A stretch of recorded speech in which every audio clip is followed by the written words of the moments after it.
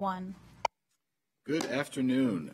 It's Wednesday, April 19th, and this is the Education and Culture Committee, our first meeting on the operating budget for Montgomery County Public Schools.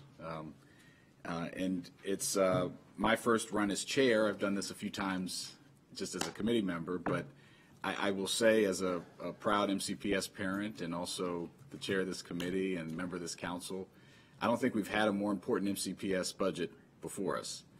I know all the members of this committee and the council know that, and I know we're going to get into this and talk about just what our students need, what our educators need, what our schools need to make sure that what we all want, and I have no doubt that all of us want the same thing: high quality, great schools, teaching and learning that address the needs in the opportunities and the aspirations and the goals of our students.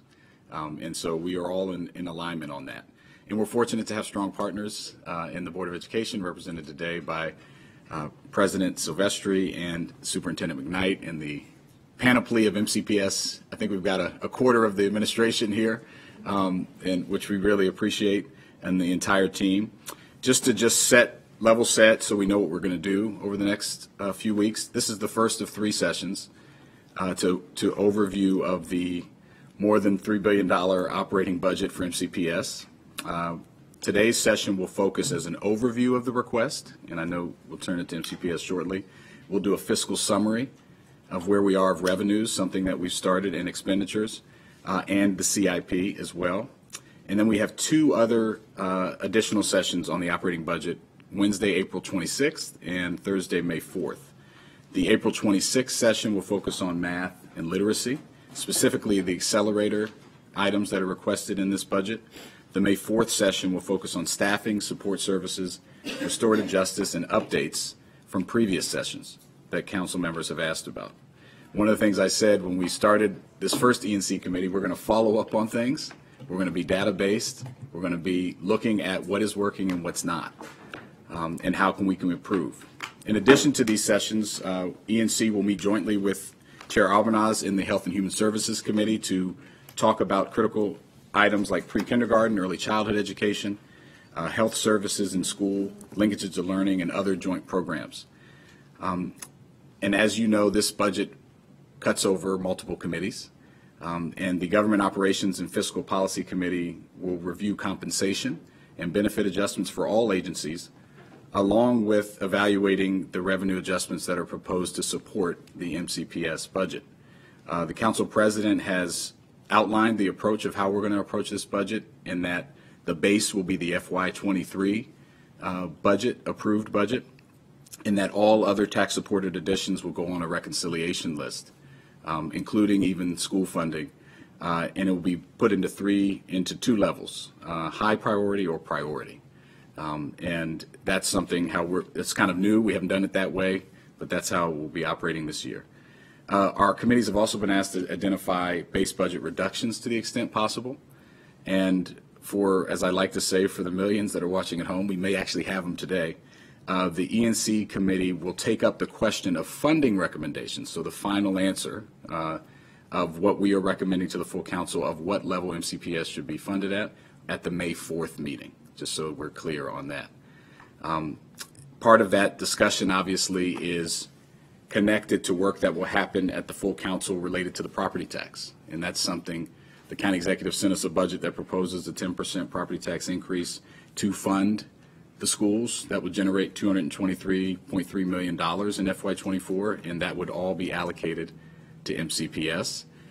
That question will be taken up at the full council, but obviously is tied to the question of what we recommend from this committee that should be funded, just so we understand those 2 things.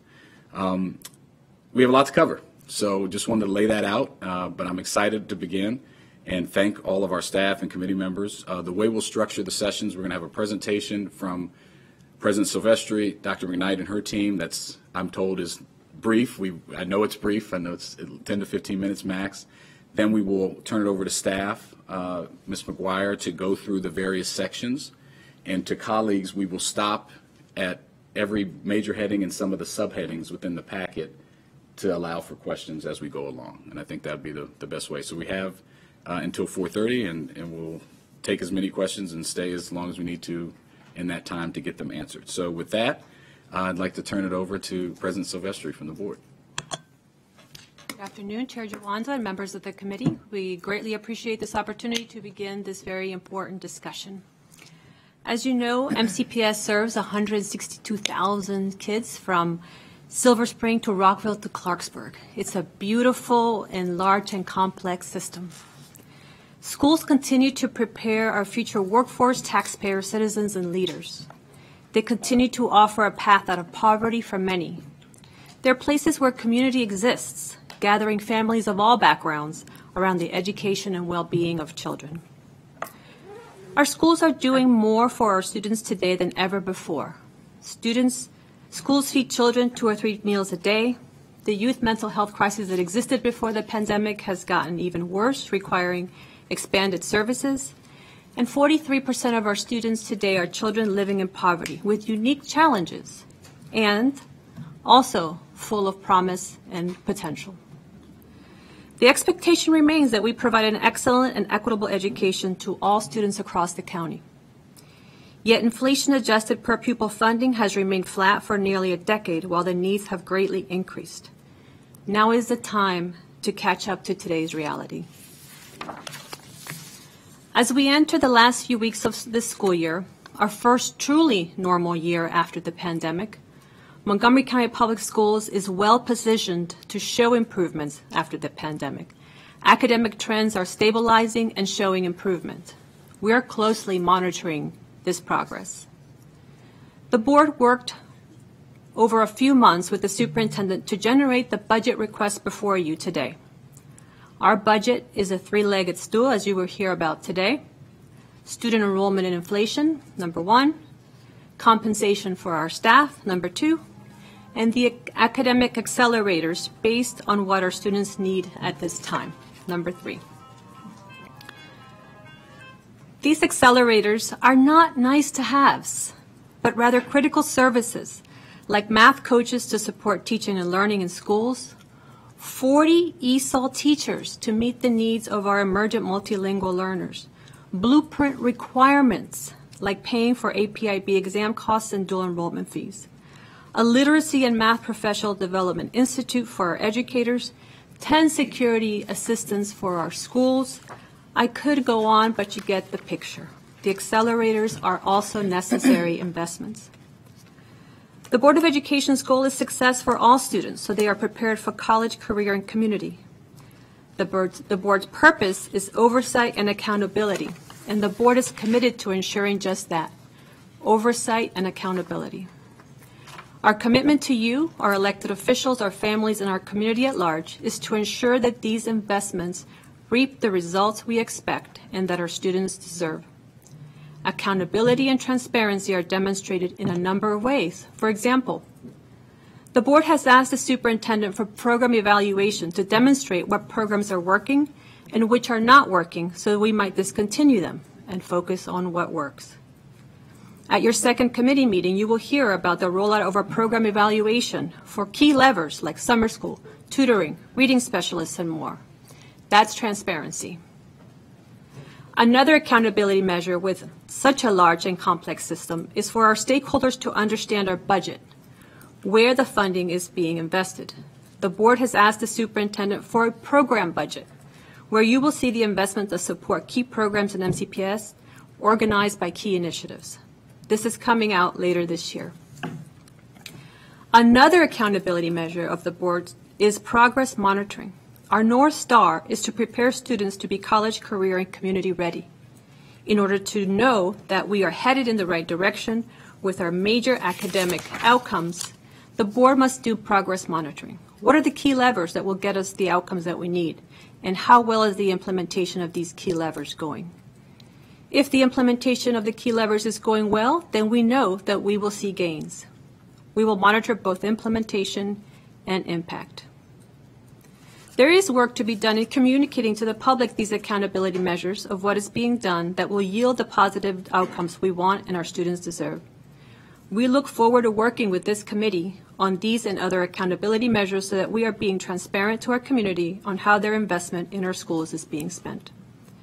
To close out my comments, this county has a long tradition of supporting our public school system as a central to our identity as a community. We must continue this proud tradition of support because our children depend on it. Thank you. Thank you, President Silvestri. Dr. McKnight. Thank you so much, and good afternoon, Education Culture Committee Chair Jawando, Councilmember Albanos, and Councilmember Mink. I am thrilled that we are here today to have this conversation. As you mentioned, Councilmember Jawando, the discussion about the school system and the budget is one that has probably been the most discussed topic of our community since the board released its budget to the county, and then the county executive released his budget of funding. And so today, we are going to be as efficient as possible, but I do believe it is worth bearing moments to truly understand what is happening in the school system.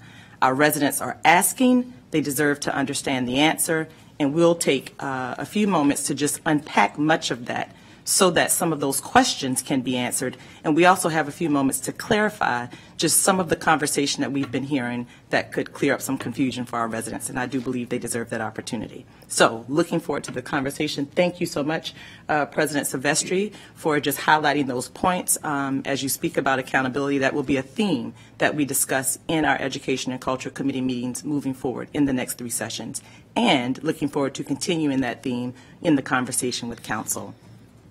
So I'm going to begin by just talking about some celebrations. Lots of discussion about what is happening within our school system. And the last 2.5 years have been the most difficult time for Montgomery County Public Schools and any school system within the nation. But I do believe that it is important for us to step back and think about this being a year that we're all grateful for. Children are in school, they are learning, and we have the promise of consistency for them. And there have been some great things happening. Lots of things to do, and I'm going to get to that in a moment, but I think it's important to highlight some of the successes of our school system. And I'll start to name just a few. We've had 4,915 students receive over $300 million in scholarships this last year. That is significant. We have 241 students who were named National Merit Finalists. We have more than 16,000 students who are enrolled in career and technical programs. And MCPS is home to 43 national blue ribbon schools. 43.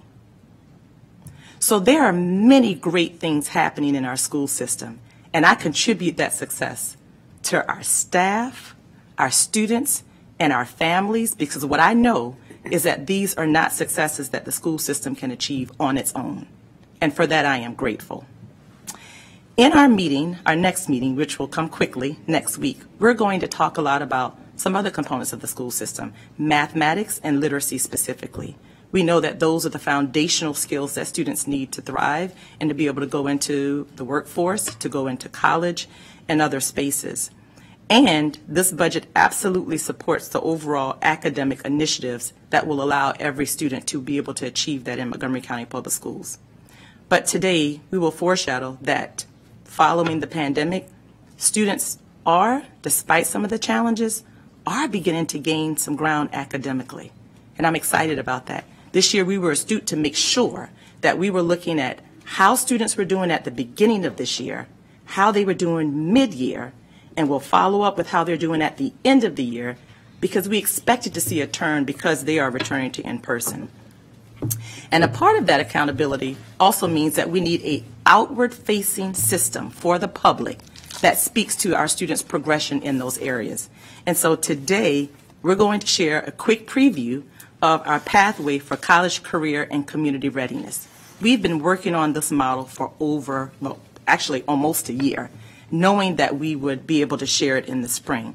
And this is going to serve as a front-facing public accountability model because we actually want our entire community to know how are our students progressing on the academic milestones. And I look forward to working with you continuing in the future to be able to show that consistently throughout the year so that we have no questions in that space. And while we talk about accountability, I think it's important to say that our real business in education is student success. That's the product of our work, which in turn is success for our community here in Montgomery County. And so student success is how we then provide the services that we're supposed to provide to our county. And as we think about that and we look at our numbers and our students coming back into school, we're seeing that the promise of that education is delivering in our enrollment. And I can't wait to share those numbers with you as we get more into the presentation. But I'm going to point to the slide that you'll see that's posted. And as we talk about areas of positive work happening in the school system, coming out of the pandemic, there were some areas that we really struggled through. The exciting thing about this slide is that it points out some of the major pain points that we struggled through during the pandemic. And not only did we get to a better part, Montgomery County Public Schools have received local and national accolades about some of those improvements. And I just want to name a few. The first being that our mid-year data this year showed that our students were gaining academically. That's what our local news was able to say when we were able to share our data at our mid-year point. We also, with significant effort and focus, were able to begin this school year 99% staff. Now, while we all will always want to be at 100, given the issues that we had around labor this past year, we were one of few school systems nationally that were able to achieve that. And yes, with enrollment, that number moves. But our school system, our county, was hosted on Good Morning America to talk about that. And I contributed that success in a very, very honorable way to our community. I said to everyone who listened on that day, we've only been able to achieve this through the support of our community, those who came back and filled those vacancies and volunteered at our schools to help us get there. To that, I'll also mention our electrified bus fleet. It is currently the largest in the nation. The largest in the nation. And not only does that benefit us, but it also benefits our county climate goal. So MCPS is contributing there. We're also getting state-of-the-art tools to our teachers. And why are we doing that? Because we want to increase engagement for our students. We hosted an event this year, a technology showcase, in which we had staff lined up outside the door to come in and preview state-of-the-art technology, VR headsets, to take students to the Amazon while they are sitting in their classroom seats. That's the kind of education that the children today need. And we've done amazing work with food and nutrition. During the pandemic, we got lots of feedback about food and nutrition not being one that provided a responsive choice menu of students to honor ethnicity, culture, religion, all of those pieces.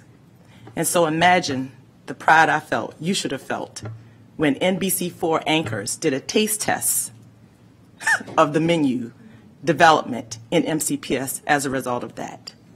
That meant we heard the challenges and we did everything in our power to deliver. And as we deliver, we know that it doesn't always work out all the kinks. But what I'll promise to you is a commitment from us, the school system, our Board of Education, to be astute to continue to address those areas that are areas of concern or areas that our community shared with us we need to focus on. So I've talked about some of the accolades. We have a lot more to do, a lot more.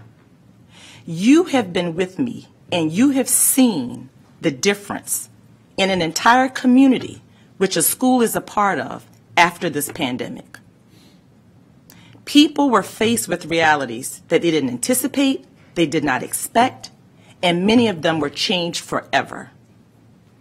I read an article that talked about students after the pandemic experienced more loss than students had ever received over a century. That changes the mindset, the heart, the experiences of a kindergartner to a 12th grader. And they're coming into our schools, and we have to meet their needs. That's where we are today. That's the reality that we're living. Our board president pointed out the needs that we're facing in the school system are great. They're great for our students, they're great for our staff, and some might even look at the needs and say, you know what, they're overwhelming. And just to name a couple of examples, our families and students have not escaped this public health and safety issue without having the issues that result from that. Opioid use, including fentanyl, which we rallied together across agency and said, what do we all need to do to make sure we address this issue that's not just impacting our students, but our community? To name another challenge, we've had an alarming rise of hate incidents across this county and in our schools, which demanded that we have a strategic focus. And we did that. And we will continue to do it, as we know we must. So I think as school and county leaders, we have this responsibility that says we have a lot to do, and it's going to be hard. And we're going to have many hard discussions and make really difficult decisions. But what we are accountable for as leaders is that we must take action. And we have to take action in the moment that requires our attention in the way that it needs it right now. Some of the challenges that I talked about, as I stated earlier, they're not unique challenges to Montgomery County. We're not in this alone. And as I think about that, I've been doing a lot of reading, trying to figure out what's happening across the nation. Because quite frankly, what's happening in education, it isn't just in this bubble. And so I'm out seeking information. I read an article from Harvard's Graduate School of Education that really told a really good story about the research from school systems across the nation needed to be elevated because we're all struggling with the same issues after the pandemic. And the research showed how deeply the pandemic affected schools and student learning. And here's what it noted, that there needed to be significant infusions of federal government dollars into schools and how that is crucial for recovery. And it is now time for localities across the nation to step up and look at new ways to fund and target instruction. Those are not my words. Those words came from the Harvard Review as it spoke about the need of public education across the nation. And then our Secretary of Education, Miguel Cardona, in the same article, he quoted, or I'm going to quote him, he said, "We must muster the political will at the state and local level to match the urgency and federal investment in our students through the historic $122 billion in the American Rescue Plan." Not my words, but I saw that as a call to action. The Board of Education saw that as a call to action, and we responded by presenting how we could begin to address the needs in our public school system. And so to confront that reality, I can tell you that the investments that were proposed by this Board of Education in the system really get at that need. The next slide, please. I just want to quickly state to you some necessary investments in this budget. We're often asked the question, what can we do without? That's a hard question when you think about children. When I think about my son and anybody in this room who has any children, and when you're left with the question every day, what can your child do without today? Your answer is going to be, I want them to have it all. I want them to have the food that they need and deserve. I want them to have the quality of education. I want them to have caring adults around them every day. I want them to be safe. We want all of that. And it is our responsibility to think about how we're going to deliver that for over 161,000 students who have some parents who can advocate for that and know how to do it, and others who can't. And so I just want to take a moment to talk about those key investments. President Silvestri mentioned that three-legged stool. That's exactly how I look at this, a three-legged stool. And we know if we remove that leg, one leg from the three, that stool is not going to stand. And for me, it's the student that's sitting on that stool, for all of us. And so first I'll say the school system has to catch up. And here we are right now as leaders, right? I'm in my first year as the superintendent of schools after a pandemic, but I'm here and I'm proud to be here. Couldn't be here in one of the most challenging times. And I love this community so much that when people ask me, wow, what made you want to do this? And I say to them, because in Montgomery County, if it can't be done here, it can't be done anywhere. And people care about children's education in this county. And so here we are. Didn't choose it, but we're at a time in which we have to catch up. And it's not catching up from yesterday. It's not catching up from a year ago. It's not catching up from 2 years ago. It's catching up from over a decade ago. An entire decade. And let's think about what's happened over that decade. We're serving more students in poverty than we ever have. We're serving more international students who come to this country looking for opportunity. They're the fastest growing student population in this county. They deserve a world-class education, just like the student who's been here and was born in Montgomery County and have been here from birth and should receive that education. And we have to catch up for all of those students, regardless of their profile or experience. Second, we're struggling to recruit and retain staff. We are the largest school system in the state of Maryland. Basic level. We have to hire more staff, more bus drivers, more teachers, more building service workers, more cafeteria staff. We have to hire more. And not only do we have to hire them, we have to work with them to have them want to stay here. And that means they need to be able to be here, be a part of this community. And quite frankly, when you think about the staff, they're the most important ingredient to student success. They're the most important ingredient, and we can't do it without them. And third, when we think about the budget enhancements, and we think about our accelerators, we're going to talk about that in just a moment. But I want to say mathematics nationally has taken a hit during the pandemic. When you think about it, children need mathematics every single day. They need math all the time, and it's repetitive, and they have to build on it. That's why we see a national decline in mathematics. But we have to move that in Montgomery County Public Schools, just like everybody else. And so we have put an accelerator in to have key staff in schools working to improve teaching and to monitor results. We have more teachers designated for English language learners. I told you, fastest growing population in Montgomery County Public Schools. We have students going into more dual enrollment programs, which we should right there at Montgomery College. Many of them then moving on to USG. We've also put in investments paying for IB and AP courses for students, which I'll say, when I think about the racial equity and social justice impact that our county so proudly put into place, one of the biggest ways to actually improve the opportunity gap. Students will go into those programs when they know they don't have to worry about the fiscal note that goes along with it, if they already know and are aware of the hardships of their families. And then we have to create different types of schools as well. So we have accelerators in there to actually plan for two-way immersion and more innovative calendar schools where students are in school for a longer period of time. We have to move from a model of one-size-fits-all in Montgomery County to differentiation for what students and communities need.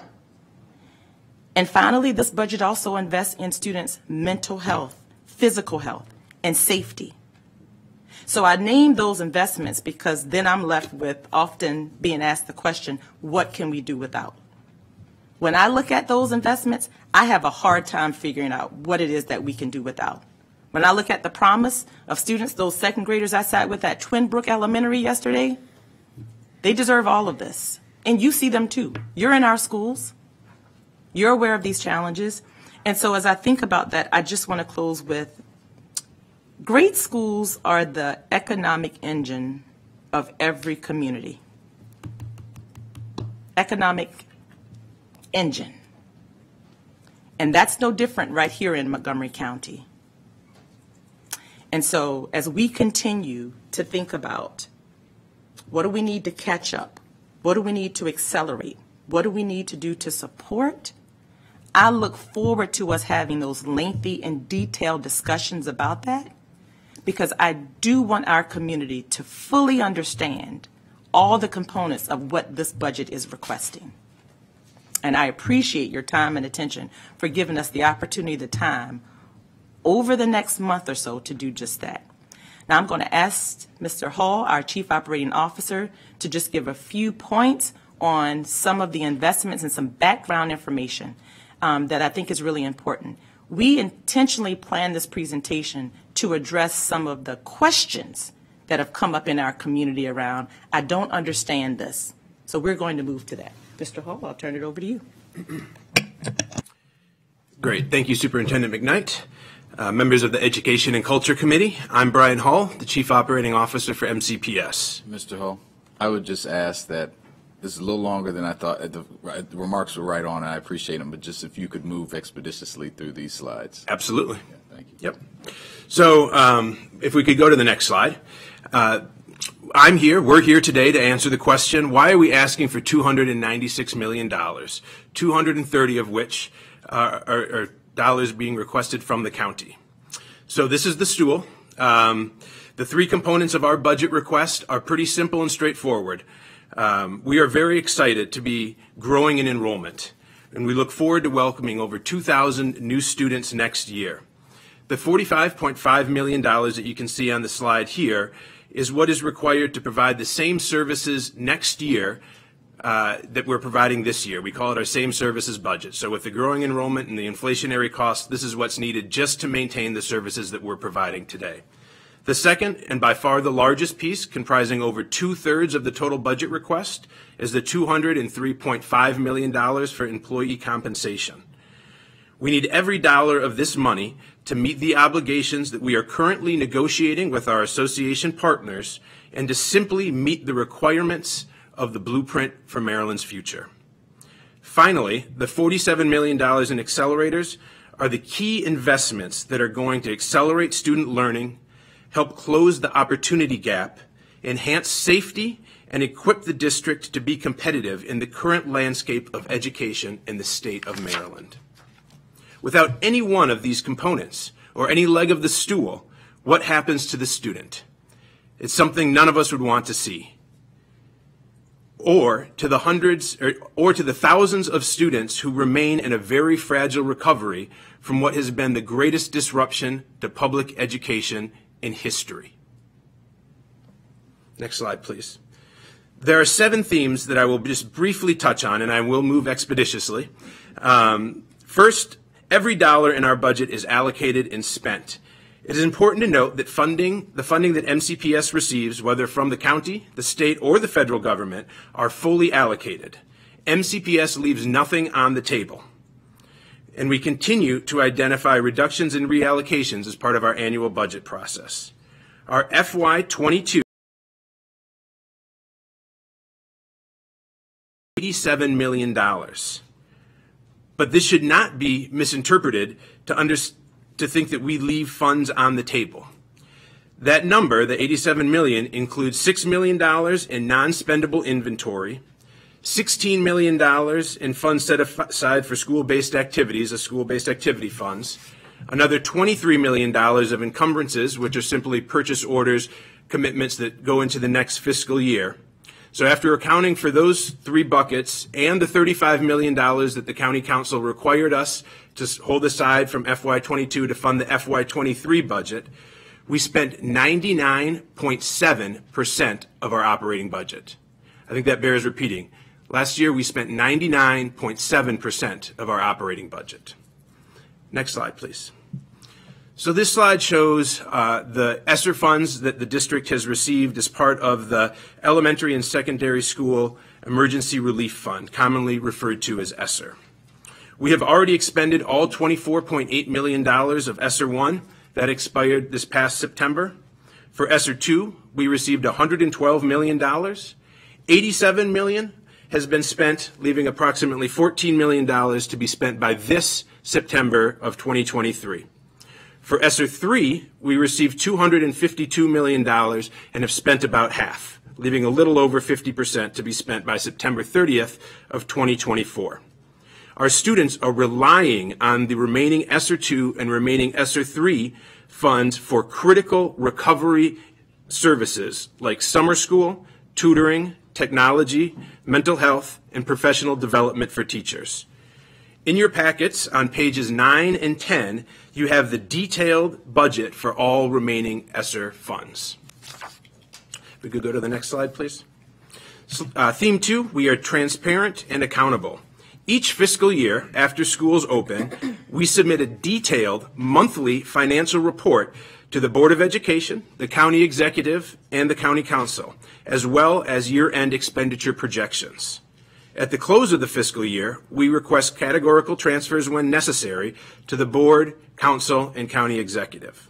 Each year, in addition to the Board of Education's internal audit team, the regular MSDE audits of MCPS, an independent auditor examines all MCPS finances and issues an expert opinion. For the past 41 years, MCPS has received a Certificate of Achievement for Excellence in Financial Reporting from the Association of School Business Officials, and for the past 18 years, similar recognition from the Government Finance Officers Association, which is seen broadly as the standard bearer for government accounting practices across the country. Next slide, please. The vast majority of our resources are directed to our 211 schools. Approximately 80% of the MCPS budget goes directly to schools, while the remaining amounts provide direct services such as transportation, facility operations, maintenance, food service, information technology, just to name a few. In fact, based on state reporting categories, only 2% of our budget goes to central administration, and this is one of the lowest amounts of any school district in the state of Maryland. Next slide, please. Theme 4, we seek to save before we seek to spend. As we prepare the MCPS budget, existing programs and operations are reviewed for potential savings and realignments to better serve the students more efficiently. This year, the process also included finding reductions in individual office budgets, resulting in repurposing or eliminating of funds. Reductions were realized in the areas shown on the screen. Now, our Deputy Superintendent, Dr. Pat Murphy, will talk very briefly about our program monitoring process and our new student pathways. Thank you, Mr. Hull, and good afternoon, Educational and Culture Committee. I'm just going to highlight some aspects of some of the existing systems we have in place for accountability, but also some of the ways we've either upgraded or improved. We've always had a formal evaluation system where we've evaluated programs or different activities in the district, but we've moved forward with that to be a little bit more definitive in looking about how we make decisions about programs, what financial allocations we have, and maybe decisions that we want to either adjust or discontinue programs. Connected with that, we also have implemented a new program monitoring system that we'll talk a little bit more with you about next week. I will make note tomorrow the school board at their school board meeting is going to hear about both the accountability system and the pathway document. So you may want to tune in or you may want to capture some of that. Please go to the next slide. Another part of our accountability system is directly connected to student learning, and this is noted here with what Dr. McKnight mentioned with the pathway to college and career readiness. This model was developed to show our school system's progress on student learning and development of competencies. The Office of Shared Accountability will continue to work with other offices and schools to monitor and support the implementation of this plan. Student academic performance will always be the priority. Our work is to identify, implement, and evaluate and adjust so that every child will be successful. I made note of the school board meeting tomorrow, so please tune in. But next week when we come back, we're going to talk with you in more detail about both of these slides. All right, thank you, Dr. Murphy. So if we could go to the next slide, the seventh and final theme is our growing enrollment, which the superintendent touched on. So after 2 years of enrollment declines during the pandemic that affected districts across the country, I think virtually every district experienced similar enrollment losses during the pandemic. But unlike many, many other districts, we have actually seen our enrollment rebound significantly this past year. And while 8 of the 24 LEAs in the state experienced enrollment decreases in the 22-23 school year, MCPS had the second largest K-12 enrollment increase in the state. Projections by our demographer, as shown on the screen, show MCPS continuing to grow in enrollment at least through the end of the decade. Next slide, please. And might I add, we've already exceeded that projection number as of today. Just to be clear, our student enrollment as of actually April 18th is 162,616. Thank you, Dr. McKnight. So this graph shows MCPS per pupil funding going back to the beginning of the century. The top blue line shows actual per pupil funding during this time period, while the second line shows the same per pupil data adjusted for inflation. As we are all aware in the current environment, it is the inflation-adjusted funding that gives an accurate picture of the district's purchasing power over time. As you can see, MCPS funding has not kept up with inflation, and we are in fact funded at a lower per pupil rate today than we were in 2009 and 2010. This directly impacts the salaries we are able to offer and the services we are able to provide the students of Montgomery County. Next slide, please. MCPS is being asked to do more with less. Over the past 13 years, MCPS's share of the Montgomery County operating budget has declined from 53% of the operating budget in 2010 to 49% in 2023. This 4 percentage point gap equates to approximately $230 million per year. During the same time period, we have seen a 50% increase in our students for whom English is not their first language. Nearly the same level of increase in students who qualify for free and reduced price lunches, and a significant increase in students qualifying for special education services. Now, I do want to acknowledge that the county does provide additional supports to schools beyond just the operating budget, such as nurses and capital funding. At the same time, the share of the operating budget that goes to schools has decreased slightly. Demand on the system has increased significantly due to higher enrollment, the COVID-19 pandemic, the blueprint for Maryland's future, and significant inflationary pressures. MCPS's current starting teacher salary is $54,038 per year, ranking us 5th in the state for teachers with a bachelor's degree. With all of Maryland's LEAs mandated to reach a starting salary of $60,000 per year by 2025, what we are requesting in this budget represents a significant down payment on that investment. This budget will increase our starting teacher salary to just over $57,000 per year, setting us up to achieve the blueprint requirement on time, but just barely. Our hardworking administrators and support staff are in need of commensurate increases to remain competitive in the current labor market. We are only 8th in the state for salaries for our most experienced principals and administrators. Next slide, please. As the superintendent noted, these additional demands are not unique to Montgomery County. As the article from the Harvard Education Policy Center states, the need is for the whole community to hear the alarm bells ringing, not just schools. And while many are happy to get back to normal after COVID, normal will not help kids catch up. This slide shows the budget requests of the other large school districts in Maryland. And please note that while Prince George's County is requesting only 3.6% increase for next year, that is in part because they already received a 12.2% increase prior to this current school year. So we are very much in the middle of the pack as far as what we are requesting to meet the needs of this moment. From its inception, the blueprint was designed to increase education funding over the next 10 years, enrich student experiences, and accelerate student outcomes, as well as improve quality education, especially for those historically underserved. The blueprint was designed so that local governments, over time, would pick up a greater share of the blueprint costs. An estimate generated by the Department of Legislative Services soon after the blueprint was signed into law shows that Montgomery County's contribution to implementing the blueprint would increase from $1.6 billion in 2024 to $2.4 billion in 2034.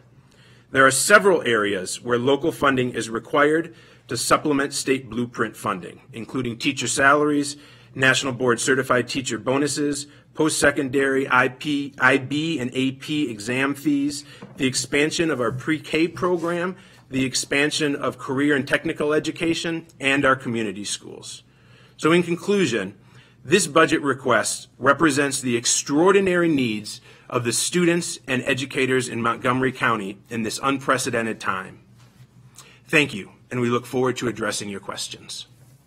Thank you, Mr. Hall, and thank you, Dr. McKnight and President Silvestri, and to Dr. Murphy and the whole team.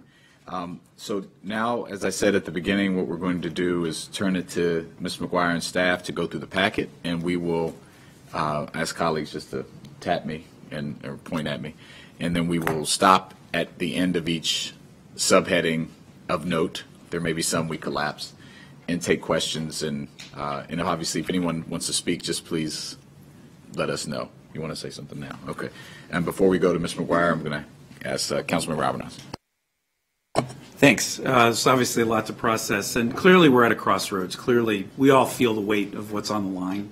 We all know and have experienced what have happened these last 3 years in particular. I'm very proud of the way the school system has stepped up and been innovative during an extraordinarily difficult circumstances that none of us could have anticipated. But I think this packet lays out well where we need to go over the next 3 sessions, but more importantly, well beyond that. And that is, where are we, what is working and not working, and where do we go from here? I do want to take issue with something that you said. There's a lot more support provided to our children, youth, and families beyond the school system's budget than just nurses and capital funding, which are critical. Our out-of-school time programs, the investments that we make through the county's Department of Health and Human Services, the food and the nutritional needs of our families, there are many different ways in which we support our families. And when we talk about accountability, everybody around this table is accountable. We, of course, are accountable to the children, youth, and families who are participating in what I think is the best school system in the country, and we want it to keep it that way. But we also have to acknowledge that there are many other needs that go beyond the school system's ability to address. And so we as council members have to look at this budget holistically and as a whole. And we also have to think about the future and what's on the horizon and ensure that we be responsible and fiscally responsible so that we don't create problems that we will not be able to solve later. There's no question that there is unprecedented need now, and there's no question that we have to meet this moment. But we have to do it in collaboration and in partnership, and there will be at least 2 joint sessions, as there always are, between education and culture and HHS in order to address those needs. But I look forward to the ongoing discussion, and accountability means different things to different people.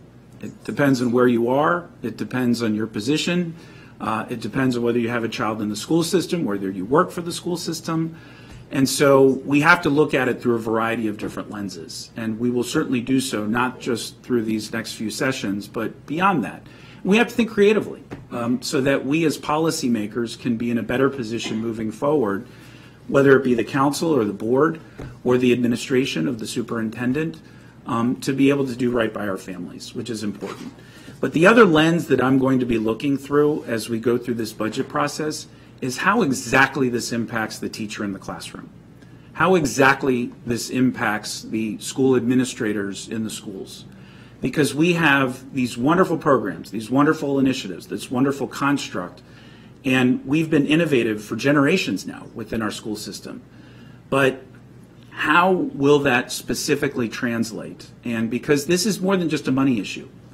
This is an issue of respect. This is an issue of support. This is an issue that goes beyond just dollars and cents. And so I do look forward to all of the conversations that we're going to be having. It's an impressive initial presentation, as it always is. And I look forward to digging in, especially in the second session when we talk about some of the individual programs. Thank you, Councilmember Alvarez. Ms. McGuire, let's keep going. Thank you. In today's work session, and the material presented here really does provide sort of just the fiscal overview, and we'll dive deep into some of the fiscal and structural elements of the budget so that the committee, again, can talk through a number of the revenue and expenditure issues at the macro level. And then, as you've noticed, certainly as we go into the subsequent work sessions, dive a little more into some of the programmatic elements and other pieces that were raised today. I'll just briefly, beginning on the bottom of page 3 of your packet, note a couple of those macro numbers. The board's total request for FY24 is $3.2 billion. That's an increase of $296 million, or 10% from all funding sources. We often also look at the tax-supported budget, which excludes specific grants and also the enterprise funds. That is also a 10% increase of $289 million. The board's request would increase the local contribution by $230.7 million. That is actually the $230.7 million is over the FY23 local contribution from last year. And as you mentioned, that same services, at least it's not really same services, but the same funding level from FY23 last year is sort of our beginning marker, particularly in this year. Maintenance of effort would actually be a decrease. We'll talk about that a little bit more in a moment, but the board's request is higher over MOE, again, because it is a decrease this year, which is certainly unusual. The board does project increasing enrollment, as was highlighted. The numbers you saw earlier include pre-kindergarten, and certainly the most recent numbers, as we know, enrollment does fluctuate throughout the year. But the board's projected FY24 enrollment, as presented in the budget document, is 157,469 students in grades K to 12, which is 1,600 students more than the current school year enrollment that was captured in September. So again, we really, again, as you saw on the graph, are seeing that increase, again, from the sort of low point that was reached slightly after the pandemic. Your packet separates the three-legged stool into four, but they are the same legs. The salaries and benefits is $203 million, as you saw, 69% of the requested increase. The accelerators at $47 million are 16% of the requested increase. And I just separated out inflation and rate changes at $24 million, or 8% of the increase, and then enrollment in new space is $21 million, or 7% of the increase. We'll dive more into the accelerators both in this packet and in the future. The board's budget does add a total of 539 FTE, and of that total, the majority of them, 382 FTE, are added in the categories of teacher and of instructional support. Just briefly, the county executive's recommendation is slightly lower. It's 99.8% of the board's request. The county executive's recommended county contribution is $223 million. That is $7.5 million less than the board requested. And as we've discussed briefly, we do take note of some of the additional dollars that are appropriated in other areas of the county budget that certainly speak directly to MCPS but do not appear in the school system's budget. Debt service on school construction bonds is one of the largest components of that in the operating budget. That's $150 million. We also do contribute to the pre-funding of retiree health benefits on behalf of the school system at $62 million. We've captured about $125 million of support services here, and as Mr. Albornoz was saying, the ones we capture here we try to limit to those that are directly in the schools or directly in support of the schools. Certainly, support of families goes much beyond that. And then, of course, our technology modernization dollars, which are a significant portion of the technology budget, are in the capital budget and don't appear in the operating appropriation. So those are just some of the pieces that we track there, in addition to some of the other supports that have been mentioned. And I'll pause there before I dive into maintenance of effort. Any comments on any of those buckets from colleagues, or any comments from the school system? Let me start with colleagues first. Anything on that? Okay. Anything you want to say? All right. Let's keep going. Very briefly on maintenance of effort, as I mentioned, it is a decrease this year, which is unusual. I will spare all of us the puts and takes of MOE for the past few years because it has changed, I think, every 5 minutes since about 2020. And there is a very good summary that my former colleague did last year of all of those puts and takes, if anyone wants to read it. But suffice it to say that at this point, the legislature appears to have taken an action that would allow counties to sort of try to reset where they think their post-pandemic level is.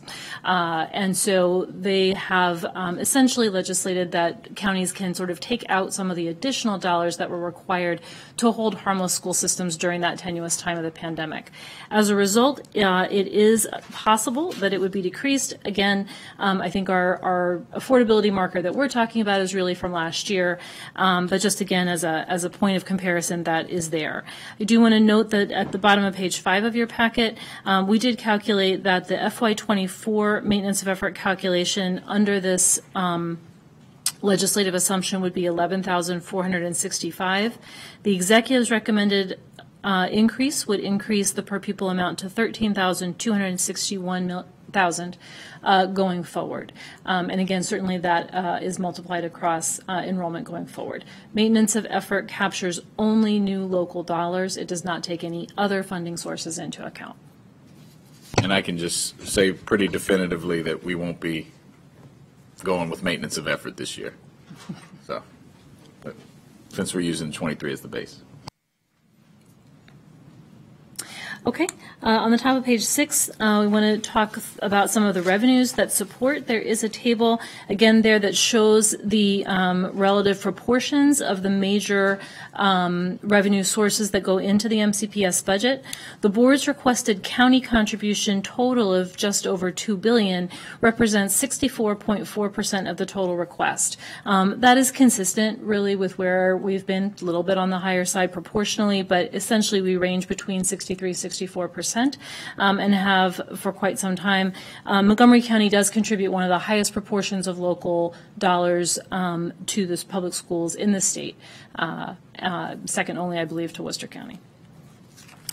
I have a table in here, again, in the middle of page 6 that shows the history of our actual local contribution amounts over maintenance of effort. Just went back to FY18. You'll see that in most of the comparison points here, I sort of took 18 as a pre-pandemic snapshot, because certainly, again, we all know that the intervening years are complicated to say the least.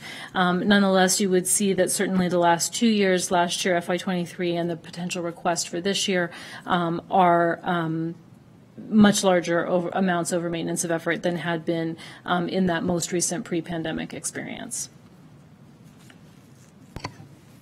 Yeah, so I think we'll pause here for 1 second. I do want to have a little discussion here. I think to the casual observer here, you look at these numbers, and obviously last year 86 million over MOE. The proposed recommended here 264 million. Obviously, we've talked about in great detail so far just why we think the school system and why we all understand these investments are necessary. I just want to allow you, Dr. McKnight, and team to put this in context of what does that mean? You know, obviously we have these needs for this year. What do you see on the horizon as you go forward? Because I think that's understandably some in the community have said, well, okay, we do this. What does that mean for the year after or the year after that? And as far as what is going to be asked of the residents and of the county to contribute? Absolutely. I must say it's so interesting when we think about that question because it's a fair one and a good one, because for the last 2 years we've had to really put it in the context of unprecedented times. However, I'm going to say now we're at a much better point of being able to predict what to expect in the future. One, because the operational needs around management of COVID-19 certainly don't exist in that way. So we're able to better do that. And I'll point out a few areas that we are astutely focusing on and doing many projections. My goal is that we're able to share with our council overall, even before you make a final decision around what some of those areas are in advance, so that we can better know where we're going in the future. And I'll tell you the areas specifically. Blueprint. There are blueprint requirements that we're expected to meet over the last few years. Of course, we spent some time today talking about the base of teacher salary, and so we know we need to get there. So we're able to project out in that area and many other areas. The 100% we're required to pay for students who are in dual enrollment programs. We can project out what some of those costs will be associated with the blueprint that will help us. So that's one area. The other area that I'll mention that we're able to better project out would be, of course, beyond the blueprint. Let's think about what are the areas that we're going to continue to innovate in the classroom. We can predict what some of those are. This year's budget, we've actually switched up some of the accelerators that we initially put in place for implementation and switched them to planning dollars. So, for example, the two models that I mentioned earlier, increasing our dual language schools and our innovative calendar schools, those are models that we found success in despite COVID in their implementation, and ones that we also desire to be able to expand given the need in our community within Montgomery County. But we wanted to plan more intentionally so we can, since we already have those programs in place, we can project what the cost will be for full implementation, and can better share that with the council so that you are able to share that information.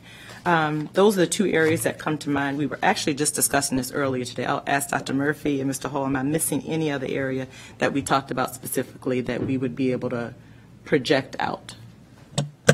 So I think we have to factor in that the ESSER funding is going to be expiring. And so that's part of that picture that we've got to build into that projection. The other, and you saw this playing itself out, was around enrollment. And it's very clear that students are returning to public school, which is a positive indicator for all of us. But as you can see, the increase from the start of the school year to where we are today is well over 2,000 students, and we're not even done with the school year. So we've got to factor those elements into the picture. And then I think the last element is looking at continuing to meet the blueprint objectives, specifically focused around compensation and how that is going to play out, and making sure that we have a strong workforce in our classrooms and supporting our classrooms throughout the district. And if I could just add just a little detail to that. As I mentioned in my opening remarks, our teacher's starting salary right now is $54,000 per year. This investment gets us halfway to the $60,000 that we need, with 2 budget cycles remaining, so would put us in a place to be requesting more what I will call traditional raises in the 2 to 3% range. If we do not get this, increase for our compensation, we're not going to have a choice based on the blueprint requirements, but to come back with a large ask in one of the subsequent years. And one more piece, I'm so glad this is the full brain here, because we have these conversations all the time and we help each other remember those components. ESSER was a big part of our discussion. So we know we've had the luxury of having ESSER funds for the past 3 years, and that is going to be expiring. We also know many of those funds were helped to address needs that existed as a result of COVID-19 while we were trying to operate. Not all of them will be necessary to keep. As we talked about accountability earlier, a part of what we must do, being fiscally accountable and responsible, is to be able to go through and evaluate, well, as a result of the pandemic, what did we discover that we implemented that actually makes sense for us to continue in the future, and continue with those investments. And many of the others may not be as significant, or I know some won't be as significant, and so those will be ones that we can easily send over the cliff because they're not compromising our work in any way. And we're not going to do that work alone.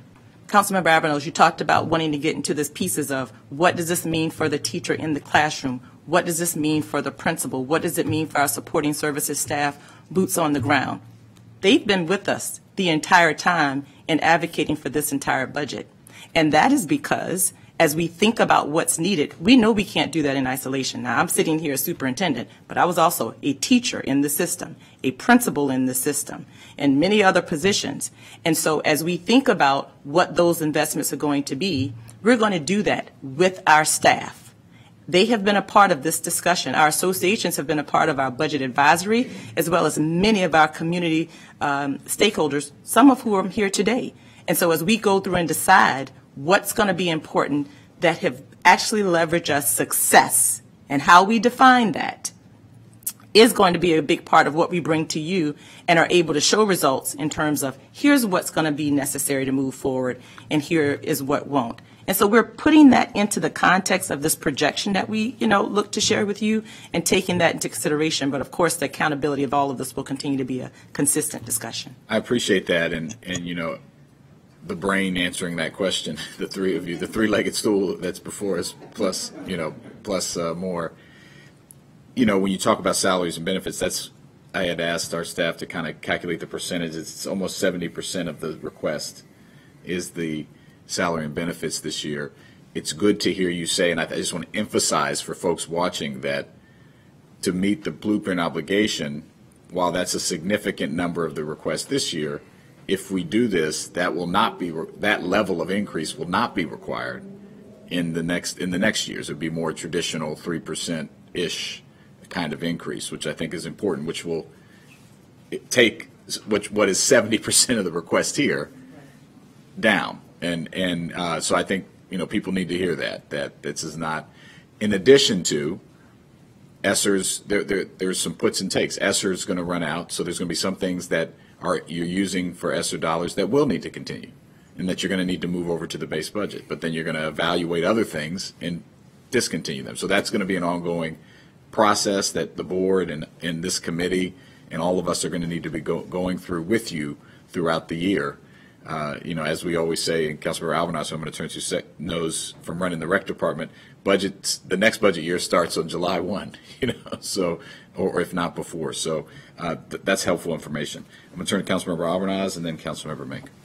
Thank you. I appreciate that, because I know it was mentioned that as a general percentage of the overall operating budget, it's gone down, but I know Councilmember Jawando and I are particularly proud that over the last 4 fiscal years, the 4 budgets that he and I had an opportunity to be a part of, we consistently went over maintenance of effort in every one of those, and in one year at what was then a historical increase. So we're willing to do what's necessary. There's no question about that. It's just a question of, is this the right way to do it? And we're obviously going to be digging into that. But the whole maintenance of effort issue as a construct is something that is challenging, to say the least, because when it was designed, it didn't take into account all that we've experienced since its initial design. It was always intended to be the floor. But the problem moving forward is, if, God forbid, there's a recession and we have to make dramatic reductions to the county's overall operating budget, by the construct of maintenance of effort, it's all the other agencies that are going to get cut. It's libraries, it's recreation, it's health and human services. And so we have to, it's hard to look ahead. But I appreciate Chair Jawando's point, and I appreciate the responses. And there are a couple you didn't even mention. I mean, the national just disaster that is our immigration system is leading to more families in need coming to Montgomery County, which we need to continue to be proud to receive, but put people who are serving those incredibly vulnerable families in the best position to serve them. And that's a growing need for sure in our special needs community, which was disproportionately impacted during the pandemic, more so than any other demographic. And that is directly impacting the teachers in the classroom's ability to be able to address those students' needs. So there's a lot of moving pieces here, but we are going to need to work with our state delegation moving forward to see how we can better work collaboratively with the state legislature. And we finally have a governor now. We haven't for 8 years, but we do now, who very much understands and gets the importance of the collaboration and partnership. But we're going to have an intense month here But the subsequent follow-up will be just as important to what the decisions we make today. And I can't imagine us going, very much higher in future years. Our budget just won't be able to absorb it unless we grow our economic base, and that's going to take a long time. So we're going to be here every year, but obviously this year in particular is very important. Thank you. Councilmember Juando, if I may, first, thank you so much, Councilmember Abernos, for what you just said. I will say this year I'm very proud that we were able to work with the delegation a lot closer than we have in the past, and we have a lot more to do. And I agree with you 100%. Maintenance of effort has to be at the top of the list. It's actually an example of a very old infrastructure that was probably established before any of us were even here, much less in these seats. I mean, physically here, born. And here we are, trying to work through a system that no longer meets the need. And I must say, the biggest issue with MOE is that it considers Montgomery County to be a monolith of wealth, which doesn't represent our entire community. And so I look forward to us being able to work together on that, because the first part of this is changing up some legislation that causes some of the issues that we're trying to work through right now. And you said this earlier, and you're absolutely right. Montgomery County actually, we don't provide many of the services in isolation of others. I mean, you were the director of Parks and Rec, and now all the work that you've done with us over safety, the safety committee and all of those pieces, our work transcends across all of those agencies. And so they are a part of the puzzle, and we acknowledge that and know that, because we're able to offer a better menu of services when we work in partnership with them. And so I'm glad you brought that up. I think about Parks and Rec as we're, again, being innovative, thinking about the out-of-school time initiative, to make sure that we're addressing several things. One, to provide our teachers with more flexibility with planning time, which is what they need, and to be able to provide more time for our supporting services staff to get more professional development, which is what they're asking for. And so that means we're relying on all of our community partners to actually host our students and our businesses and others on those days. And so I do understand that. And so as we project out, honestly, the impact of all of the programs over the year, because as you said, Councilmember Juando, the next budget starts right after this one is approved. So I look forward to our Education and Culture Committee meetings in the future, actually allowing us the time to start early now that we've had a couple of years of data of some of these innovative programs that we've had that have been funded by ESSER. We can actually begin that conversation in our meetings to say, we've been looking at these programs. We've been evaluating the success of these programs. These are ones that we know we will not be moving forward to continue to fund. And here's how we've been able to do that. So not just having those conversations with the stakeholders that I mentioned earlier, but having the public conversation with you so that we are moving along to the next year. And I just want to say we recognize that this is a commitment of an entire community. And we are not in any way thinking selfishly about the school system. Our job is to be able to share what the true needs are so that you're able to make the decisions, but we recognize that we do not work in isolation. Appreciate that. And I want to just acknowledge Board Member Lynn Harris from the school board, who's a frequent attendee of the E&C committee. We're going to get her a badge. And then Jennifer Martin from the MCEA and her team. To your point, Dr. McKnight, we can't do any of this without our partners, and appreciate you all being here. Councilmember Mink. Thank you. You don't have to lean in, it'll pick you up. Okay. Yeah, this is a great conversation, and thank you all for really coming to this with such a spirit of transparency and collegiality.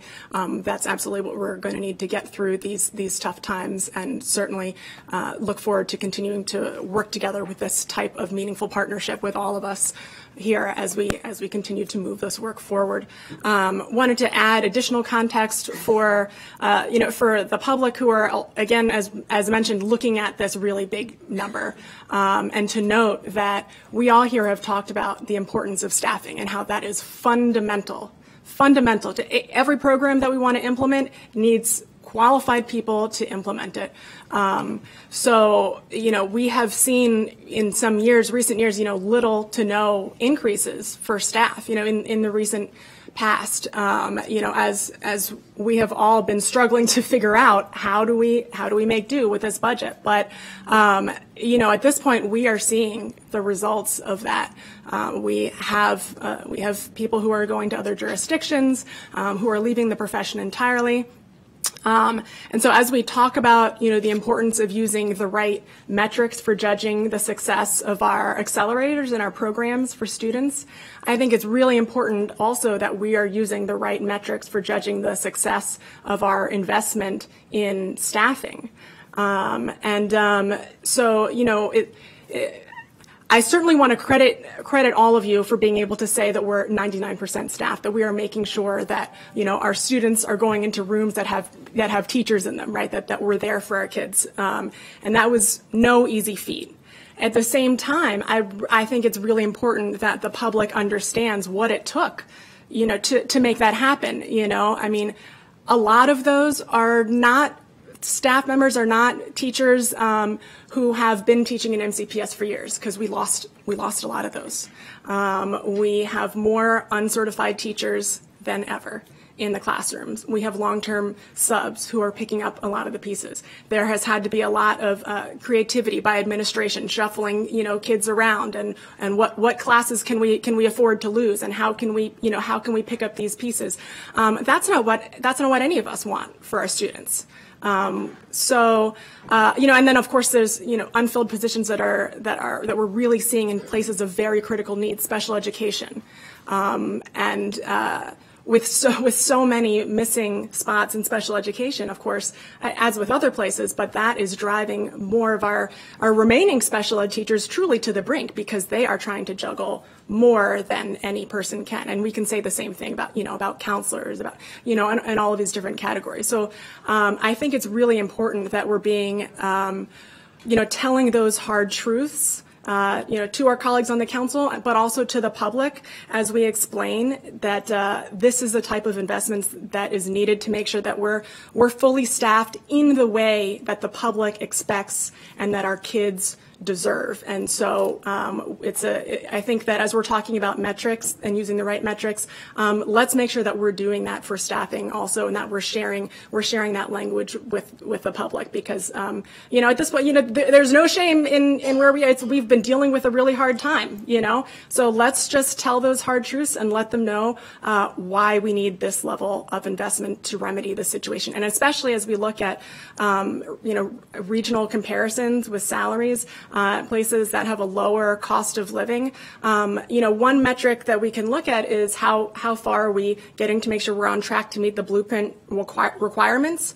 But more of interest to me, and I think probably to the public, is are we doing enough to make sure that we are retaining and attracting the talent, qualitatively and quantitatively, to make sure that our buildings are staffed the way that we need them to be. And, if we are meeting those blueprint metrics the same as all the other jurisdictions in the state that have lower costs of living, we are going to continue to bleed talent. So we have to really think strategically and big picture. Even though it's hard and money is tight, it's not going to help us to spend a lot of money to take us 3/4 of the way and still lose people. So let's make sure we're doing what we really need to do, and being very realistic about that, and keeping these regional comparisons in mind, and make sure that, well, obviously we need to meet the blueprint requirements. What we really need to do is make sure we're staffing our schools. Amen. Yeah. Had a conversation the other day, when I worked at the U.S. Department of Education, there was an initiative under Arnie Duncan to, uplift the teaching profession. It's a problem that we can't solve locally. We're going to need the federal government to value our educators and value our school systems in a way. I'm proud of what we do in the state of Maryland and in Montgomery County, to not be like many districts across the country that are constantly struggling to fund schools, and their school systems have been deemed unconstitutional over and over again, but nothing is done because it's based on local property levies. We've done better here, but we still need to do better, and I think it's a really good point that we don't want to set ourselves up for, half-stepping, as we used to call it. Okay, back to Mr. McGuire. Let's keep going. So back to a couple more boring fiscal topics before we get back to that. I wanted to spend just a few moments to talk about the monthly financial report and the fund balance, which is an important consideration, and again, the revenues that support the MCPS budget year to year. As was I believe it was Mr. Hall who went through some of the elements of the fund balance that the school system does achieve at the end of every year. When we talk about the fund balance here at the council and in this analysis, we really are looking at just that portion that is truly undesignated and unassigned at the end of the year in terms of unexpended. We're not including the encumbrances and the inventories, student activities funds. There are a number of pieces, and I think sometimes there are numbers out there that are larger, but I do just want to be clear that the numbers I'm reflecting here are the truly unassigned fund balance at the end of the year. MCPS by law is required to end the year with a positive balance and not negative, and so as a result, we'll always end with a surplus, and that's a positive thing. We appreciate the prudent budgeting that gets to that point. That's careful fiscal stewardship and absolutely a positive. And typically, also under state law, the funds once appropriated to the school system cannot be used for any other purpose. So funds that are unspent by the school system at the end of the fiscal year fall to a fund balance. The school system can't access them unless the council reappropriates them. The council can only reappropriate them to the school system. So it's a little bit of a closed system in that respect. The board's request for fiscal year 24 includes an assumption that there will be $25 million available at the end of FY23 to use as reappropriation for FY24. And typically for many, many years, it has been the practice to appropriate dollars that will be left at the end of the year into the next year. The top of page 7 does show from the latest monthly financial report, and I would just note that the school system produces, again also by law, a monthly financial report. It's provided to the board every month, and we look at those closely here as well, and the Education and Culture Committee reviews those on a more or less quarterly basis, but at least several times throughout the year. So we do, in that respect, keep, again, a careful watch together on sort of how that spending is going over the course of the year. And as you can see in the table in the middle of page 7, the financial report is reflected in terms of surplus or deficit in each individual state appropriation category. The most recent report, which is the March 7th report, reflects conditions as of the end of January and shows a potential deficit in maintenance of plant, which is category 11, the reason being attributed to higher than expected HVAC repair costs, which is a theme we've heard in many different situations. So again, this is just, I wanted to just sort of elevate the example of how during the course of the year, collectively, we look at this from a macro spending level. Of course, the school system has to look at it at a much more micro level as well. But this is essentially the analysis that brings us to what are the funds that are going to be available at the end of the year. There's a table that starts on the bottom of page 7 of your packet and continues to the top of page 8 that shows the amount of fund balance that has been reappropriated as a resource for the following fiscal year, beginning with FY13 and carrying through, pardon me, to the 24 request. I do have to note I did make an error on this table. It's just my mistake. FY23, I listed it as $25 million. It was, in fact, $35 million. And again, I'll correct that in the future, but that just was a mistake on my part. So as you can see in all of these years, going back to FY13, the lowest amount really is FY13 at that $17 million level, and there have been significantly larger amounts since. I can say that way back, the numbers used to be much smaller, more like 7, 10, 12. The large accruals really began during the recession, in part because we had some overages with state aid, but also just because, again, there were savings plans countywide, and the school system was saving dollars as resources for the next years. So that pattern is sort of where we've gotten ourselves to over time. Again, as you can see at this point, there is the continuing continuing carryover of a large amount of fund balance that then is able to be used for the next year, but also, again, represents funds that the school system is not spending during the year intentionally. And I say intentionally just, again, from a budgeting standpoint, not from any kind of other motive.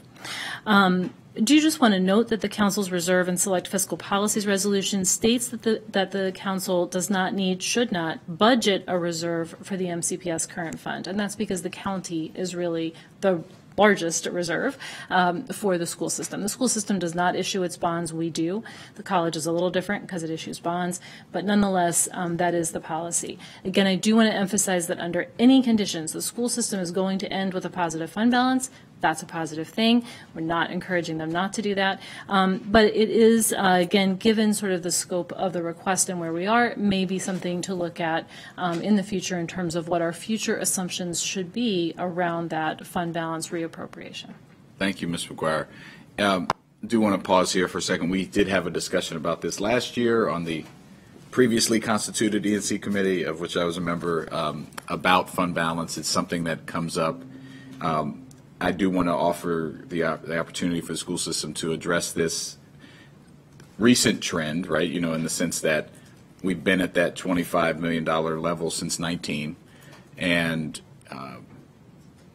why, if you believe, I don't want to put words in your mouth, but do you think it's necessary for it to be at that level? Obviously, you all have a large budget. And just, is there, we want to understand a little more, especially in light of the large request, how we're producing, how that's coming about every year, and why you think, if you do, that it needs to stay there or couldn't be lower like it has been. And, you know, if you look at the last 30 years, at certain points, been under 10 million. So if you could just address that, I think it's something we need to be clear on. Sure, and then I'm going to turn it over to my finance team to talk more specifically about the technical pieces of that. But as Ms. McGuire said, this has been a requirement of the school system for a while to be able to have that $25 million fund balance, and it is not always an easy feat, quite frankly, when we think about what the needs are and then having to reserve that. But at the same time, I'm going to say I understand the historical perspective of it. You know, essentially it is so that you're able to have that reserve if something happens that, you know, may not be predicted. Councilmember Aberno's mentioned earlier, you know, like what happens if a recession comes, you know, as we have to think about, you know, the future. Just to be clear, it's not a requirement. It's just the practice has become to do that. Is that it's an internal kind of MCPS? You just are doing it. It's not. It's not. You don't have to. Is my understanding. Well, I have that amount. Always been that amount. It's required that you have a positive fund balance. That's clear. But the amount, my understanding, correct me if I'm wrong, that it's not a requirement. To be at That's actually correct. You guys actually don't require it. It's part of our budget process where we jointly determine what would be a reasonable amount. And speaking about reasonable amounts, so if I look at the other large school districts in the state, we are very low. That traditional $25 million is extremely low compared to Prince George's and other large. And I think they're holding more year to year. Correct, yeah. And I think that is a function of the size of our budget. Just to give you an idea, so our budget, on average, we spend about $10 million a day if you look at the working days. So $25 million doesn't, you know, present a big cushion there. You know, personally and individually, people say people should say 2 to 3 months or 6 months even. We're a little different story because our funds are appropriated. We know what we're getting. But the expense side, there's a lot of different factors that come into play. So I personally, you know, I'm comfortable with the $25 million. In the past, when it was lower than that, I think it was a different world than just the fact that we have this big inflation number we're looking at now. I think that provides us, you know, the fact that we are at the 25. And you were saying that, you know, how do we attain that? So through financial monitoring, you know, we're looking at on a monthly basis. Actually, we're doing it on a daily basis to see where everybody's landing. But that, you know, we feel comfortable when we're doing that, we can get to that $25 million. Now, to balance the budget last year, we actually, to do that, part of the strategy was to move that to $35 million. But we feel that's a little bit of an imposition. We do have to do that. We had to not necessarily take away from schools, but it wasn't an easy feat to get to that 35 million. Yeah, and I'm glad you brought that up, because that was another question that I had was, and I take your point. I think it's important to look at other school districts. Again, we are ultimately, the county is your reserve, right? You're not your reserve. So, we're obviously not going to we're giving half the budget to the schools. So I think there's a shared interest here in not letting the schools default. So to say that you only have a day and a half of operating, I mean, it's not really that, because we are the backstop, not you, to the school funding. But I still take your point that it's a small amount of the budget, and you're required to have it be positive. But when you said that, I remember when that happened last year, when you had to adjust from 25 to 35 in a pretty short period of time. It begs the question of, just on the overall budget, how were we able to do that so quickly, and what went into that? Because, the question is, on our fiscal responsibility side, if we're moving around 10 million, again, in a $3 billion, not that I understand that, but it still is like, well, how can we do that on a dime, so quickly? And I think people just want to understand how you said it was difficult. I think you should speak to it, what went into that. So just a little back, it was around this time last year, right, where we realized we needed to do that. So we closed our accounting year end sooner, and we put in spending restrictions as well too. I wouldn't necessarily call it a freeze. We just analyzed all spending at that point on, which we do anyway, but with the intention of saving that additional $10 million. Got it. Okay, so you kind of froze spending from this point on, and that was basically how you were able to achieve it. Dr. Mack, go ahead. No, thank you. Mr. Riley said it. That's exactly what we do. We restrict the spending at that point in time. And so when we restrict the spending, the process is that we communicate to our schools, our staff, at this point. Give me examples of what you restrict. Like, what's the impact? Around this point, like, what does that mean? Materials, like, for instance, whatever you have left in your fund to buy materials, which could be furniture, those types of things. At this point, essentially, if you don't have it yet in the year, we're going to assume that it is not a necessity. So that would be an example of a funding body, a funding portion within a school that we would say, okay, you're going to have restricted funding there. It may be supplies, like, paper use, those types of things. Now, of course, there's a benefit to that, because it's like, we want to be able to use other ways to get information without having to use paper, but the amount of paper is something else that a school could see and feel a restriction with.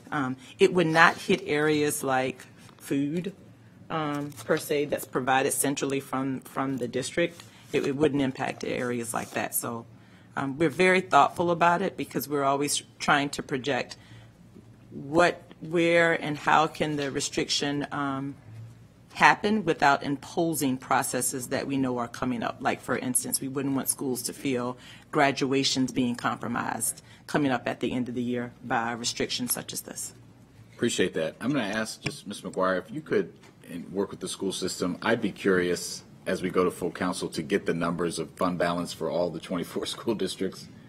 Do we have that? So I'm sure we can find it. I do just want to caution that there's going to be a lot of differences among the structures. So certainly we, just thinking out loud, we would probably only want to do that from the charter counties. I mean, again, there's going to be differences in terms of what they are required to, how those funds are accounted for, what the school systems are required to be supporting with those funds. For example, in some of the districts, the debt service is handled differently. In some of the districts, the benefit funds are. I mean, there's just a number of differences. If we can get to the actual unassigned fund balance, we can certainly look at that. Yeah, it's as close as apples to apples as you can. I know we are unique. And so if there are in the large charter counties, even if there were 5 or 6 that we could look at where we could kind of compare? Well, and I do think that it's really a question in terms of what the appropriate level is. I agree that, again, that absolutely in a budget this big, the school system will end in the positive. That has to occur, and we support that occurring. I think the question just comes if there is perpetually an amount that the practice has been to save to carry over, what is the assumption we should make around that practice going forward? So it's really a question about our financial accounting. I'm happy to look at examples, but again, the question of how the school system is managing an appropriated budget they will need to manage through the financial monitoring that's been described, and it is thorough. I lived it. It's thorough. But again, if the practice is to intentionally carry through an amount that's unspent, the question is, should we continue to do Yeah, that? is that a good practice? I agree. Whatever the amount is. Yes, sir. Can I just add in, we were talking about, you guys are our funding source, and I know the policy says zero fund balance, but just in a practical way for that to happen, and we do a great job of monitoring our cash, but if we got to middle of June and we were negative on cash, as Ms. McGuire said, that would be an issue, and it might not be as easy to get the money from you guys as possible. So it would create an audit finding if we were negative. And it's happened in other LEAs, specifically in the EBP funds, in their employee benefit funds, where they were negative, they had to borrow from the county, and it's not a good audit finding. It makes it look like we're not managing our cash well. So just a couple quick things Just on hold, that. before you do that, can you just identify yourself, because we didn't do that? Oh, sorry, I'm Robert Riley, Associate Superintendent of Finance. Thank you, sir. I apologize. So the employee benefit funds are a different matter. That's a different fund and has a different fund balance policy. So I just want to be clear, that's a separate fund matter. Also, just to emphasize that the point would not be to get to zero. The policy says not to budget a standing reserve. So that's certainly, again, the point is going to be north of zero. That's the requirement. But the policy is not to budget a standing reserve. Got it. And if I could just quickly bring us to the current fiscal year.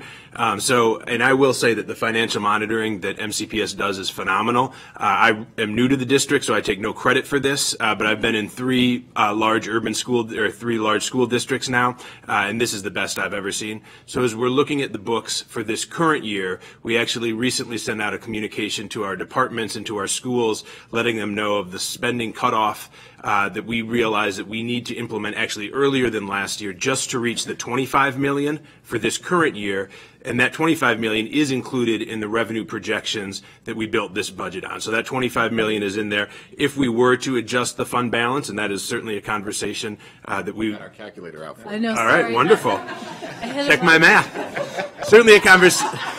didn't mean to. I really didn't. We said we were about accountability here. It did it on its own. That's So I was just going to just note that that is a conversation that we would be open to, but it would be a one-time infusion, right? Once we lower that one time, you can't go back to the well again.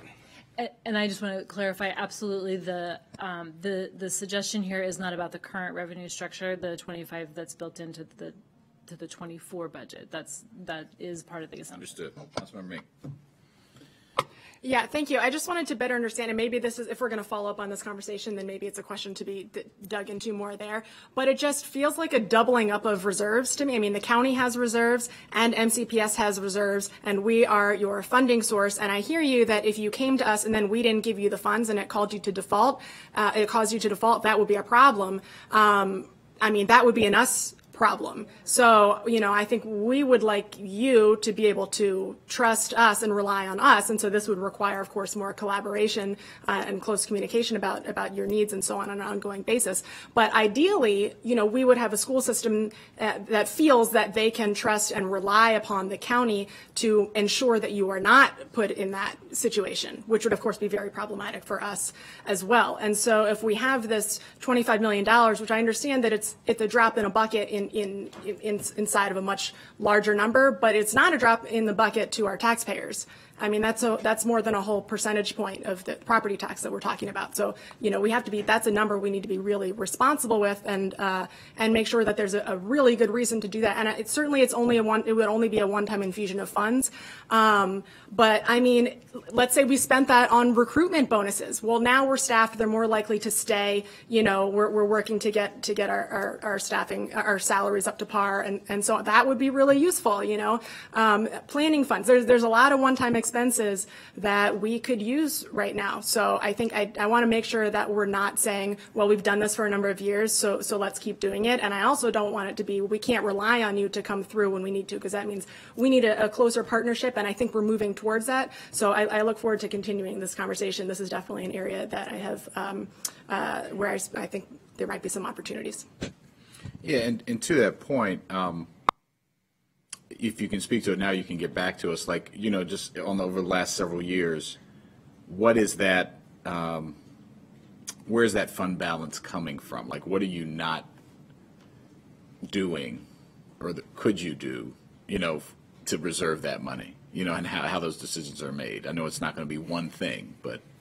Yeah, so I can speak to that at a high level. A lot of the savings for that would come through the vacancy and turnover. As someone leaves, you're not able to fill the position immediately, so there is that lapse. And then the other is closing the books early and just making sure, as we're monitoring every single month, that with that as a target, if we're approaching the end of the year and we're not looking like we're going to meet that, that's when we might say we're going to close down spending this year just to save those additional dollars to make sure that we do make it to that point. Yeah, I wanted to say I didn't insinuate that I don't trust you guys. It's just a matter of logistics. We know, we understand. Yeah. Okay, thank you. So let's move on to state aid. Just thank you. Just a couple of brief comments on state aid. So MCPS did receive a significant increase of state aid, $69.5 million over the approved FY23 level. The superintendent's recommended budget submitted in December had a much more modest increase estimated of $15 million, and as a result, the Board of Education had additional state revenue of $54.5 million to factor into its budget action. I will just say predicting state aid is very, very challenging, and there have been years where the superintendent's budget estimates high. There have been years where the superintendent's budget estimates low. It's very challenging in part because there are a number of factors that we can't predict and we don't know the answer to until MSDE does its own calculations. So that is just always a variable. But this year, certainly we were very happy to see such a positive increase over the estimated amount.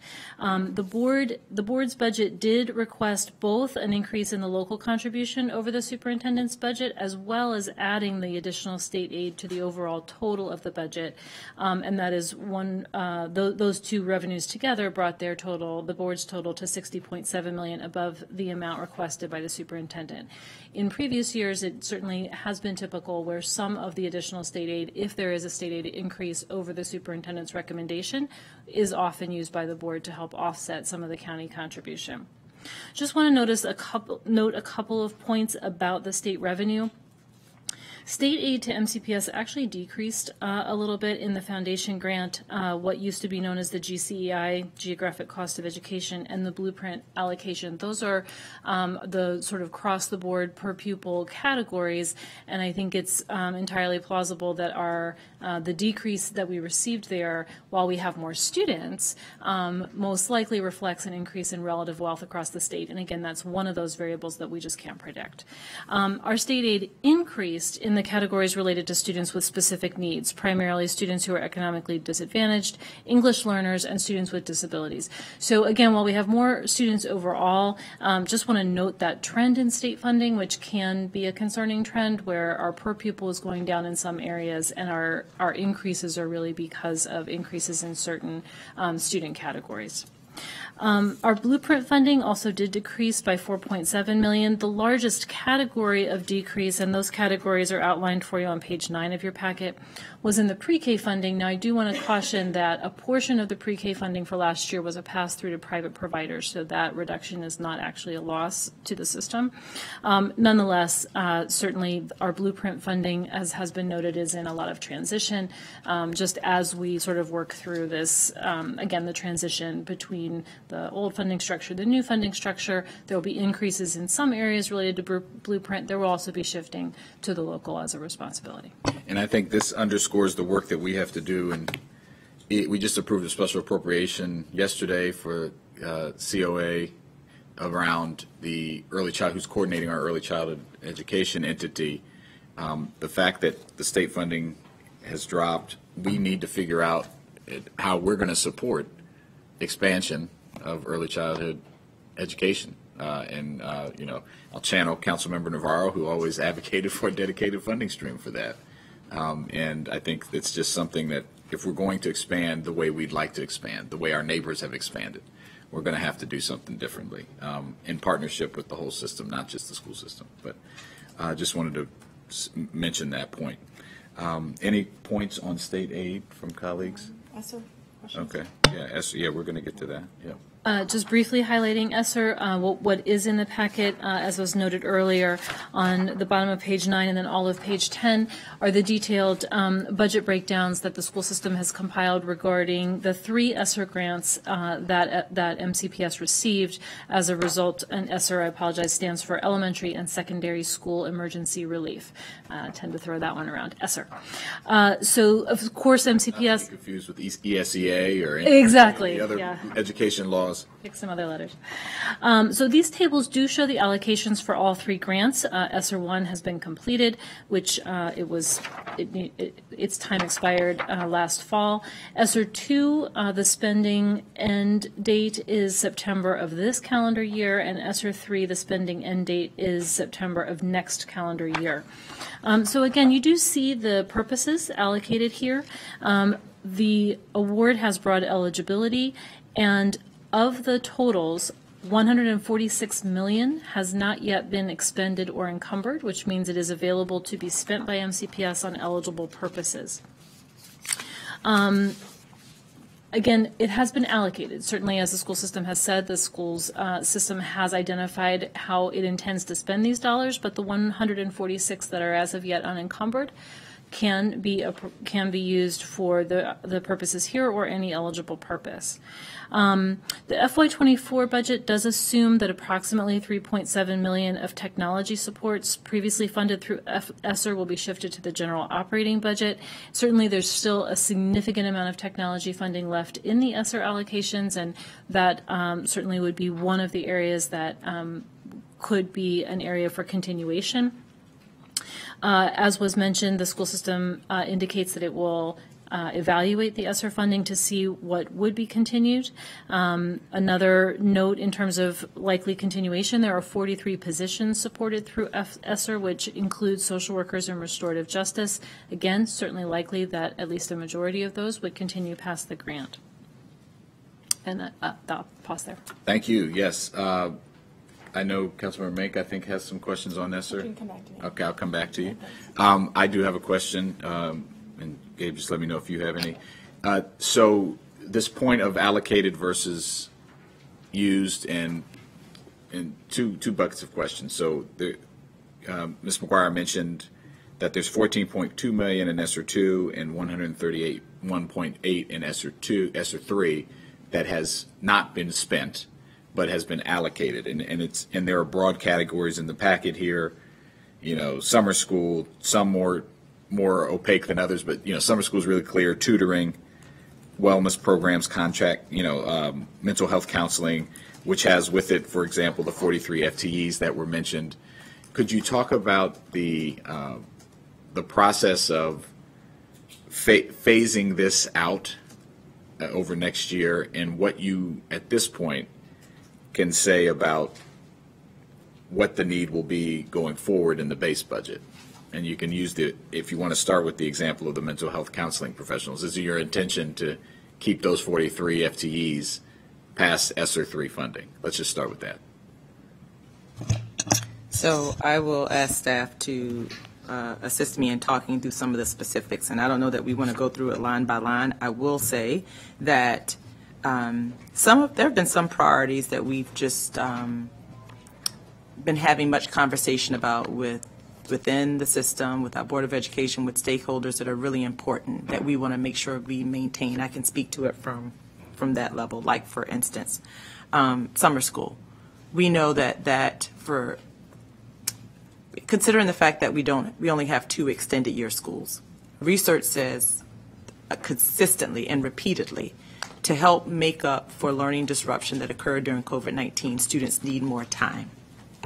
And without having many more extended school models, which gives them more time in the regular calendar school year, summer school is a really important substitute for that. And so summer school and being able to pay for many more students having access to summer school and not having the fiscal responsibilities that go along with that has been one that we would want to continue to invest in until we are seeing ground being made up academically, in which that need does not present itself in the way that it does now, knowing that this is our first year coming out of the pandemic. Another area that we've continued to use ESSER funds for is professional development. Another area that we continue to see much research supports, that we have to continue to invest in our staff and their learning so that they are equipped to meet the needs of our students. And so specifically, and I'll just say one that we have planned for, this summer is one that we are going to have an institute where teachers are able to come in and receive professional development in curriculum study. How does that curriculum study play out for students at various levels in the classroom? How does that then also play into engagement? All around the foundation of the anti-racist audit, which gets at expectations, high expectations for all children, and how do you provide that instruction to them in a meaningful way? And so you'll see professional development as another priority. So you'll see those areas. I must say technology has been one that has been a significant area that we've used ESSER funding for several reasons. One, we needed more technology than we ever needed before when we were in the pandemic, because that was our only means of being able to educate our students. So we had to make big investments up front. Now, we're in a I won't say post-world pandemic, but in a very different place. But what we've learned over the last couple of years is how we engage and utilize technology in a variety of different ways are components of our teaching and learning process that we want to keep. When I talked about the teacher showcase earlier in our presentation, that was an example of how do we go beyond just the Chromebook or the laptop provided to the teacher and the student to say this is the way in which we are educating. How do we go beyond that? So given the fact that the technology is a great example of using one-time funds to purchase products, that's been a big point of leverage in using the ESSER funds as well. Now that helps us, right? Because that means we're able to take advantage of much more material that requires only a one-time cost. But then we have to think about the maintenance. Right. And so that's a big part of the consideration that I would say that while ESSER funds have been very helpful in the area of technology, we have to consider the maintenance in the operating budget. So those are some things that I'll highlight that we've had in ESSER 2 that can be some funds that we, again, invested in that we know won't need continued maintenance. But some of the areas of being able to provide more time for students to learn, that tutoring for them, and I mean, some of it's provided virtually, some of it's provided based on the school's decision in person before or after school. That's a part of our catch-up method that we must stay astute to until we see our students and their learning coming out on the other side of the pandemic.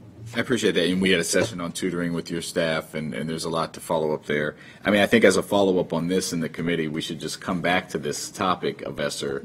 Mm-hmm. And as you're making those evaluations and decisions of what will transfer, what will need to be in the base budget next year, I just think we just all need to be in conversation on that. So I'm going to go to Councilmember Mink and then Councilmember Alvarez. Yeah, just wanted to agree with that sentiment. It would be helpful to know for the conversations moving forward to get even more specificity about what's falling in each of these line items, and so that we can really talk about the evaluation of data associated with each when we, decisions have to be made about what's going to be continued and what's not going to be continued. And I also wanted to note in regards to the Institute looking at curriculum following the anti-racist audit, which is wonderful. Just wanted to know, I don't know if we've had some conversations about this, but also as we think about making sure that we're integrating, that we're including the LGBTQIA plus community, that they're fully represented in our curriculum and in our schools, that the results of the anti-racist audit can be really helpful in kind of informing how we do that. And so hopefully that's also part of that institute as well. Thank you. Councilmember Alvarez. Thanks. So this is a challenge that's being in all of our county governments agencies. So the Department of Health and Human Services is going through the same exercise, trying to figure out how we're going to continue programs that were established during COVID through ARPA funds. So for example, our food hubs, which were unequivocally a success, have been a really extraordinary silver lining and really strong model. We have funding in place to continue that moving forward, but we're we've had to be judicious with those resources, knowing they were one-time funds. High-level question, obviously the HVAC issue continues to be a very significant one, and some of those operational needs, those capital needs are one-time. So I just am curious as to how, because I see it's a small percentage of the overall funds that have been expended, and we just, a couple of weeks ago, passed an appropriation for additional HVAC needs. Just wanted to hear a little bit more from a facilities issue, whether that would be possible to look at for some of these unexpended funds. Sure. So specifically around ESSER 3, the parameters, the guidelines would allow for that. It would simply be a matter of what are we not going to do that we are currently planning on doing? Are we going to, reduce the scale of tutoring or summer school or one of these other items? So certainly allowable, and I think once we get a little bit further through the budget process, both on the CIP side and the operating side, we'll have a better sense of kind of where that fits in with all of this. But it would, because the money is all allocated currently, it would mean reductions somewhere on this list. And if I could just say as well, and I don't want to take credit for this either because this was done long before I got here, but the team has done a really good job of limiting the number of positions that they put on ESSER. In my previous district, that wasn't the case, and they're going to have a hard time coming off of this. So you see the positions really just in one category here, 43 of them. So figuring out how to move those over is something that will be prioritized. And I also just want to note that we are evaluating these programs. Our Office of Shared Accountability, we're meeting regularly to go over what those evaluations look like so that when we get to later in the spring into the summer, we're going to be building the FY25 budget soon, and that will not include ESSER funds. And so figuring out what stays and what goes. There are a number of things on here, again, targeting one-time expenses like special education. I think you mentioned that those were some of our most impacted students. And so that money is largely allocated for compensatory services and making sure that we get them caught up. And so hopefully that money is not needed in future years, much like the tutoring. Well, that is something that we'll look to continue at some level. Hopefully as our students recover from the pandemic, the need is not as great in that area. If you look at the virtual academy, you see a very small amount left there.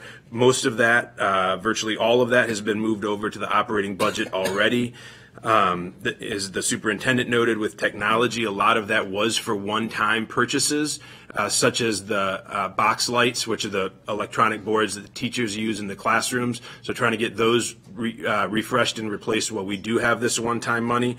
But one of the things that we have on technology is hotspots for our families that don't have internet at home, and that would be an example of something that can't go away. We know that our students, all of our students, need and deserve access to the internet at home to level the playing field, at least to some measure. And so that would be an example of something that we would need to figure out a way to move over and maintain. Yeah, we have to set ourselves up for success here. The tutoring will still be necessary a year from now, let's be honest. So if we're setting up programs that we know we probably won't be able to fund beyond FY24, then we have to be honest about that because FY25 is going to be much worse than this year. So I do think that as difficult as it is, there's no question there's needs in every single one of these categories. But we'll follow up with this. I have some follow-up thoughts on it. But I just think it would be wise for us to look at some of those infrastructure issues that do actually raise all boats. We've got some tough capital decisions that we've got to make.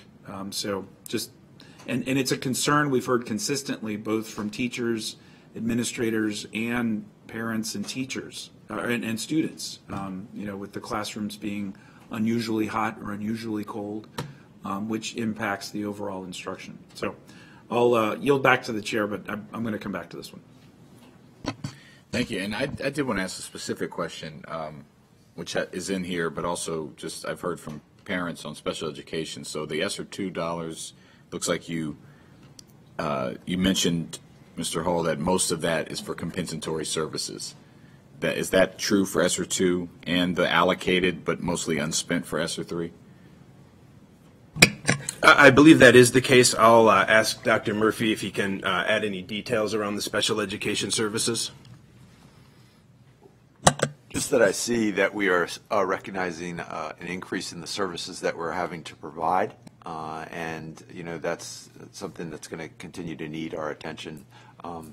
Individuals come to this county for the services that we do provide through special education, and we hold that as a priority. Yeah, absolutely. I just want to, and you guys can come back. We have more sessions, but on this point, I have, compensatory services, for example. If you were offered it sometime during the school year, did or did not accept it, when can you still sign up? I've heard very specific questions from folks about that, and then in the relation of that to this unspent money. For example, like if you look at the 17.8 budgeted, only 0.2 has been expended. So so you have 70.6 in this ESSER, and that might be because you spent all of ESSER 2 and you don't need to. I want to understand that more about the relationship of the funding, but also if you're a parent that's watching and is like, hey, I didn't know about that, can I still get my child those services? Absolutely. We can send a follow-up to that outlining specifically what services are provided in that funding in the category of special education, ESSER 3. Appreciate that. And then how long you anticipate this to go and last through? I mean, obviously, it has to be spent by 24, so we know so I guess it would be this school year and next school year. Yes. Right? Okay. All right. Yeah, go ahead. Just wanted to note also the connection between staffing and some of this programming, because in some cases if we're fully staffed, if we have all of the special ed teachers, and if we have all of the one-on-one hours that we need, which we definitely do not, but if we did, then there might be less need for some of these other programmatic things. So just making sure that we are seeing that connection and putting funding in the places where this is going to be our long-term systemic solution, and not necessarily doubling up on effort by going halfway in both places, if that makes sense. All right, let's keep going. So the next section is to highlight the racial equity and social justice statements that MCPS put forward, discussing how the work of the school system and each area contributes to racial equity and social justice. Of course, this budget analysis of racial equity and social justice impact is a requirement of the Racial Equity and Social Justice Act that the council passed, and is applied across all of the departments and agencies. I will say I think that MCPS's level of intentional documentation is very high and very thorough around how various areas of the budget and also just various program areas really do speak to that element of the core mission of the system, and of course a core value of the county as a whole. As a documentation standpoint, MCPS provided, as part of the superintendent's December budget submission, a statement that is associated with each functional chapter. The superintendent's budget is organized according to sort of just the functional chapters of the budget, and how the work is organized. Each chapter then has a statement that again documents the overarching way that work supports racial equity and social justice. Those statements, the packet really just took sort of a Cliff Notes approach to describing that, but all of the statements are also provided for you as an attachment to your packet, and of course, again, can be found in the superintendent's submission. I just want to commend you for the work here. I think, so we're going to go over this quickly, but we shouldn't, in that the care and thought that goes into racial equity and everything that you all are doing. We're going to have a deeper session on the results of and recommendation and implementation of the anti-racist system audit after we get through the budget. But I think, this is what we should be doing and we're thinking about every time. So I just want to call that out. Go ahead. So the next section of the packet really dives more into the expenditure side, some of which, of course, we've talked about earlier. The table of the breakdown is repeated on the top of page 13 of your packet. What you have on page 14 is just a listing. It is literally an itemized listing of all of the accelerators that are recommended in the board's budget. Now, a number of these, again, thematically, the committee will be coming back to a lot of this. The math and literacy in particular and other instructional support elements will be more thoroughly discussed in your next work session. Some of the operational pieces around security would be in the third one, and we'll talk about Blueprint in a few minutes. But again, this does document sort of on a very granular granular level, the changes that the school system is putting forward, the board is putting forward as part of its budget. Just wanted to reproduce those here. I don't know if you want to ask any questions about these at this moment, or if you want to wait for those later discussions. Yeah. Mm-hmm. I think we'll wait and have a more fulsome discussion of the accelerators next session. Yep. When you have the people here that probably different people.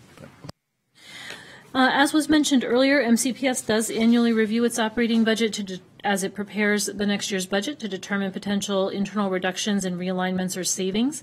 This year, there was a total of 12.2 million and 6 FTE identified as either able to be reduced or again realigned for another purpose. So again, that's that amount then was not needed in additional dollars.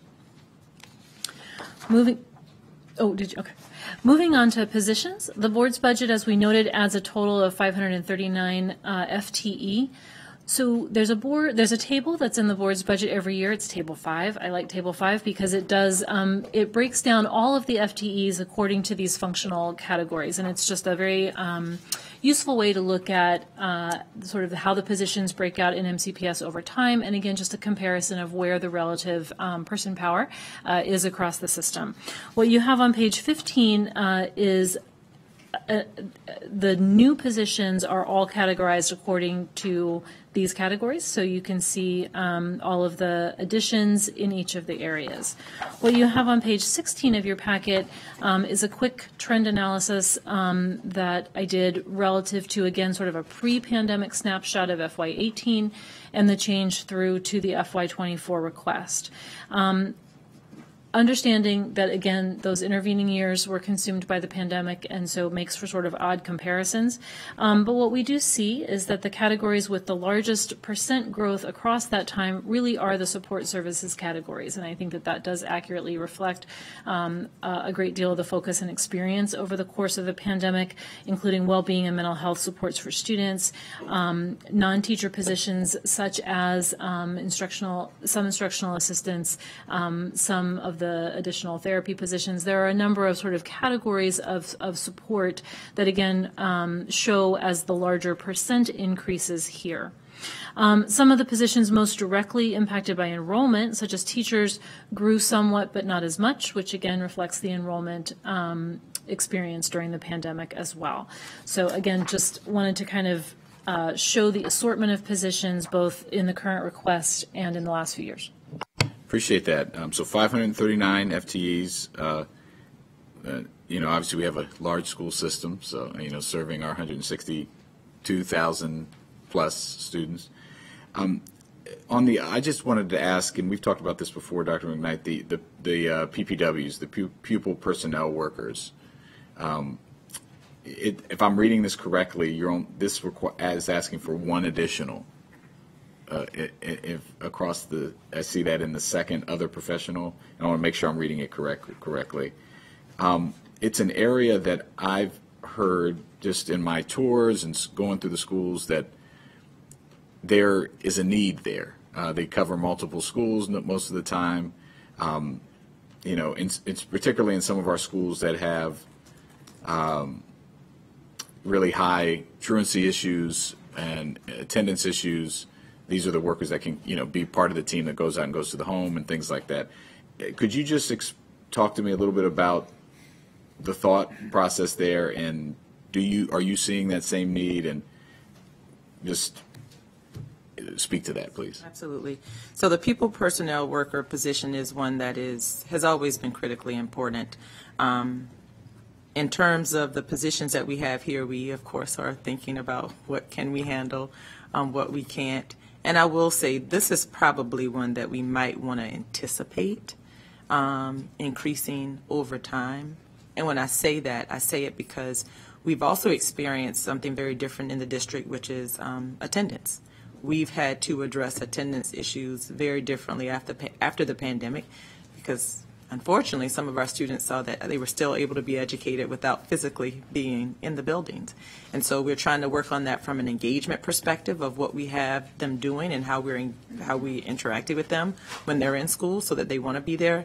But the second part is to be able to have the staff to help figure out, for those who are not coming, what are the challenges, so that we can be more intentional. And the pupil personnel worker position is one that has been able to help us do that. So it's been a balance, though, of trying to determine what positions we want to increase and which others we don't. We talked about the mental health positions, right? Over the last couple of years, those are positions that we really invested in creating and increasing over time, given the need. I think there is much more to be seen about the pupil personnel work as we address some of the attendance issues that we've seen in the system coming forward. So thank you for asking that. I think it's a great opportunity to foreshadow an issue that we have to continue to work on, and what staff is particularly needed to address it. I appreciate it. Any questions? Councilmember Mink. Thanks. Yeah. So I noticed that the budget request increases administrative FTEs at a higher rate than teacher and instructional aid FTEs. So I just wanted to dig into that a little bit, into what those administrative positions are for. We could do that now, or we could hold that for a future conversation as well. But I think that was something that jumped out at me. Yes, thank you for that. So, while the percentage, you write, is higher, the total number, I think there's about 10 times as many of the teachers as there are of the administrators, and so part of it is just the math, and the denominator is much smaller, and so that makes the percentage look much larger. I could speak to a few of the accelerators now, but I think it might behoove us to do that next time, as you said, with kind of a larger discussion where we can look at it more holistically than trying to pull out individual ones, if that's okay. We'll hold that conversation for the accelerators. Councilmember Alvarez. Thank you. So the security issues have been well documented. I thought we had a productive session recently, which was a joint session to talk about those challenges. There are obviously some projected increases. Similar, as a follow-up, I'd like to learn a little bit more about how that plan that we discussed in the joint committee session last month is being reflected in what is being presented in this budget, because it continues to be an overarching issue that we hear consistently from parents and families. Thank you. Yep, nice. Got those 14.125. I don't know how you do the 1.25, but I guess it's hours, obviously, but of security assistance in here in this line item. Yes, did you want to say something? Yes, I did want to say I'm thinking about our upcoming agendas, and it may go beyond, well, it should go beyond the discussion around safety and security, beyond our budget conversations in the Education and Culture Committee, because, yes, as you stated, Councilmember Abelnaz, we have allocation here, but we've done a lot of different things over the last couple of years as it relates to safety and security. And we're in a very different environment than we were prior to the pandemic, given the needs that exist.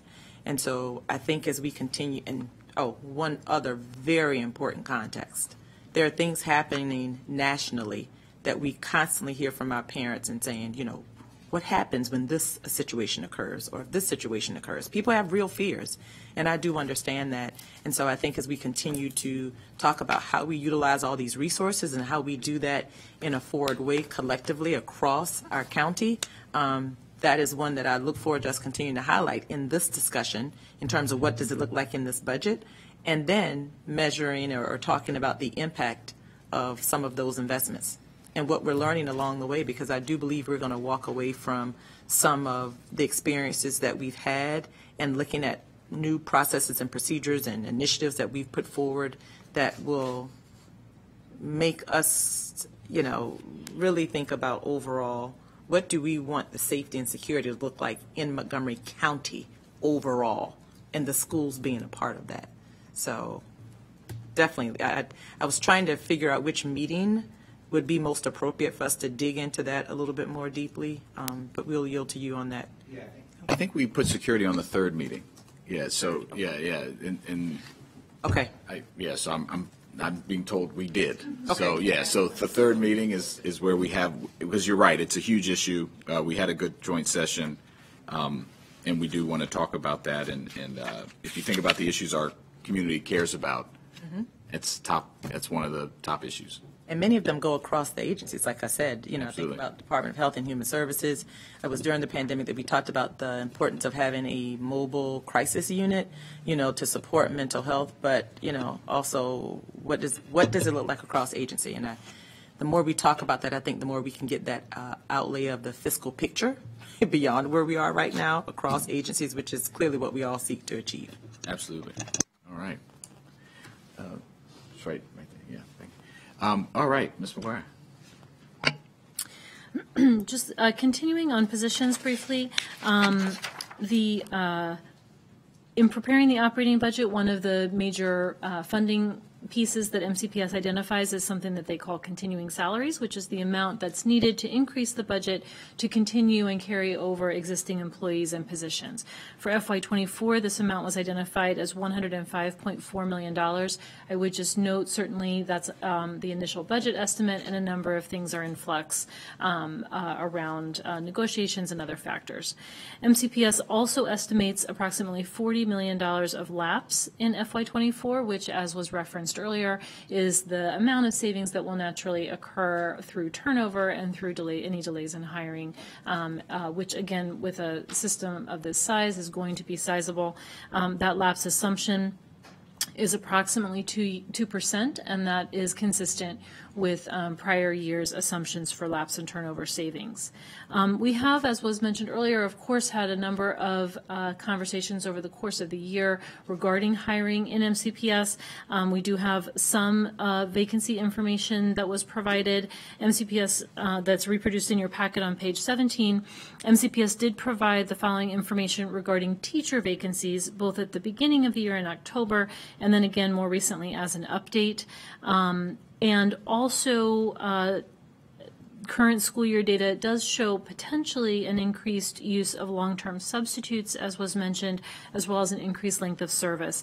Again, just looking to try to compare the current experience with the pre-pandemic, we took it from FY19 just to look at that. And while we don't have a full year this year, obviously, if the trend were to continue, it would end a little bit higher.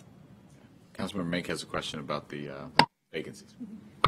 Yeah, I just wanted to clarify what numbers are included as vacancies. How are we seeing, long-term subs and uncertified teachers and so forth? How are those being reflected in the numbers? And also noting that I have some numbers from March 29th that do show greatly increased vacancies, but I'm not sure if I'm looking at apples to apples because of those questions.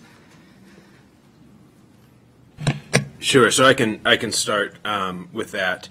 So the staffing of our schools is obviously a top priority and a top concern, as has been discussed throughout this meeting. And part of what we believe this budget request helps us accomplish is being able to recruit and retain staff better, not just from the salary piece, which is critical, but also additional investments in our HR department so that we are really able to compete in this new landscape. There are many, many fewer people going into and completing education programs than there were a decade ago, and so there are just fewer teachers out there than there used to be, and that means more competition for those teachers.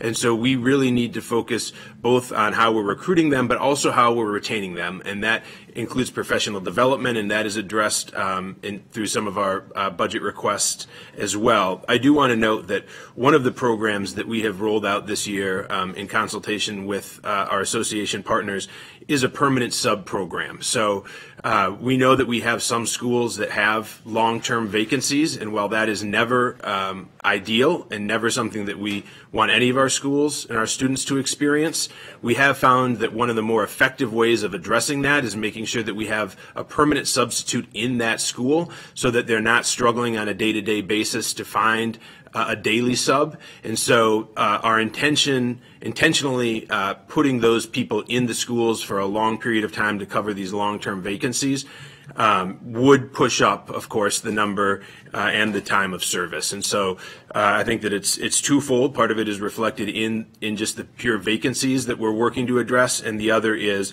one of the ways that we are addressing those is by providing stability through the permanent sub program.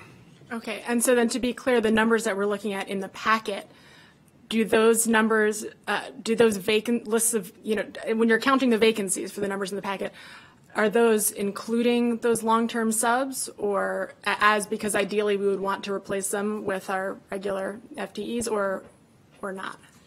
So I can't speak specifically to the data here. I guess I'm not exactly sure where that came from, but my understanding is that it does. That was provided from the system, so I don't, though, have more information about what's behind it. That was the information I was provided. So we could follow up. Okay, yeah, that would be great. I'm looking at some numbers that I believe are inclusive, are counting those long-term subs as vacancies. Person who produced the data. We can bring up our acting chief of HR here, Dr. Susan Marks, to more specifically address this. I want to do less punting and more answering. There you go. Excuse me, I was having a little post-nasal drip and I didn't want it. So I stepped out for a moment. May you repeat the question, please? If you could just introduce yourself. And I'm Susan Marks. I'm the acting chief of Human Resources and Development. Thank you for being here, Ms. Marks. Yeah, we're looking at the numbers in the packet that are listed as regarding teacher vacancies, both at the beginning of the year and more recently. So those are October 25th, 22, and January 25th, 23. And then I also have additionally some numbers that I got from March 29th of 2023. And I'm just not sure if I'm comparing apples to apples, but I wanted to understand if the numbers in the packet, if those include long-term subs, for instance, as vacancies, right? Any positions which which the public would ideally, right, have us fill with an FTE. What are we looking at here? Those vacancies are those that are posted as vacancies. So if there's a long-term sub in the position, we don't count them as vacancies. Okay. Okay, so it would be great to have those numbers because that will really give us a fuller picture of how many people are we really trying to recruit here. So maybe for next time we can. Absolutely. Well, and I do, just on this point, though, I think, I guess the question is, because some long-term subs are because there's a vacancy where someone's not coming back. Some long-term subs are there because someone is coming back, perhaps extended leave. So I guess that's where perhaps and the system did provide long-term sub numbers, which I'm happy to share, but that's what went into the description here. But again, we would need to separate out the long-term subs that represent a vacancy. Would there be long-term subs that represent a vacancy that's not shown here? Because does that make sense as a question? Yeah. Because some long-term subs, again, are for people who are returning. Right. They're out on leave and that. And also, excuse me, some long-term subs, the principals have put in the position. The long-term sub is doing a great job, and they're working with us to try to see if that long-term sub can get certified and possibly be a pipeline for hire. So there's a lot of different nuances in terms of what that long-term sub is doing. I'm happy to provide the long-term sub information that the system provided me. I didn't include it here, but I'm happy to share it. Yeah. But again, I think that if there's a Venn diagram of vacancies that aren't showing here, I think that would be sort of what we'd want to piece out. Yeah, that makes a lot of sense. I mean, if a long-term sub who is there because somebody is going to be coming back and filling that spot, I think those numbers would be, certainly we want to have those separated out. If it's a long-term sub that's doing a great job and we hope to encourage them and help them to get through the certification process, I think we should still count that as a vacancy because that is someone that we are looking to recruit. And so that is that's a recruitment space that I think we need to be accounting for. And then also, vacancies that are, contract employees, for example, for other positions, where ideally, right, we want those to eventually be, non-contract employees, which comes with a much lower price tag, certainly, as well as many other benefits. It would be great to just have those numbers broken out again so that we know exactly how many positions we're looking to recruit for ultimately. Appreciate that. And, you're making me think of another point is when we come back, obviously let's get this information in the short term, but I think we should just have a session in ENC on recruitment and retention and hiring and just where things are. So we'll have you back, hopefully with sans nasal drip at that point for you. But to just kind of get a sense of that number, because one of the questions I have, for example, which is, just the number of principal administrators and teachers who are in the retirement pipeline, like how I know you guys are tracking and monitoring that, but I think we just, I think that context is important for folks to understand. There's a smaller pool of educators. Here's who's retiring. Just like any other profession we're dealing with the baby boomers and all that, how are we managing that? What's our plan? Where are people at? How that connects to this issue of long-term subs and all that. So I think we need to have a session on it. And just real quickly as an example as to why this is so important that we give that really complete picture, the numbers I'm looking at from March 29th, the total number of vacancies, including full-time and part-time for elementary school is listed here as 277. Whereas in the packet we have, as of January, it's 50. So for middle school, I have 134. So yeah, I think having all of those numbers would be really helpful for the conversation. Right. So that's the same chart, and this, yeah, we had a chart that's not in the packet, just for folks wondering. This number is as of January in the packet, but we received something from external parties that gave us the March number, which showed, for example, the elementary vacancy at 277 within a 2-month period. So, well, one is those are the new allocations going for FY24. In terms of what you saw in January, we're still vacancies from FY23. So again, it is a moving target, but staffing went out in February, and then we went through our voluntary transfer, our involuntary and voluntary transfer periods, and those, I think, reflect positions that are being filled for FY24. understood. Yeah, it's helpful. Yeah, so obviously it's a up and down. Okay. You good? All right. Thank you. You good? All right, let's continue. The last topic in this section of the packet is just wanted to discuss a little bit the impact of the Blueprint for Maryland's Future on the operating budget expenditures. As noted above, certainly, again, there's fluctuation in the state aid for MCPS related to Blueprint, but there are a number of requirements and priorities that will have an impact both in FY24 and in future years on local funding. MCPS identified a number of the 24 accelerators as needed to directly meet Blueprint legislation requirements, and those are on page 17 of your packet.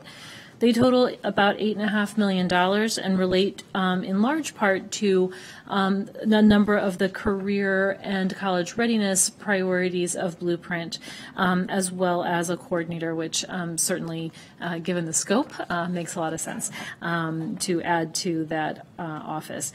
But at any rate, again, a lot of the direct accelerators are identified here relate to the college and career readiness.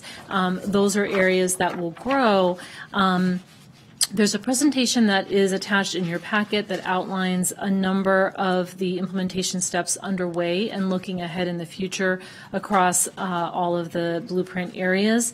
And council staff has just highlighted a little bit here in terms of, again, this is an area with significant future impact. There will be a number of areas here that will continue to grow. Our efforts will grow, which is positive, and also our financial requirements will grow, which is less positive, but certainly part of the experience of supporting the critical efforts.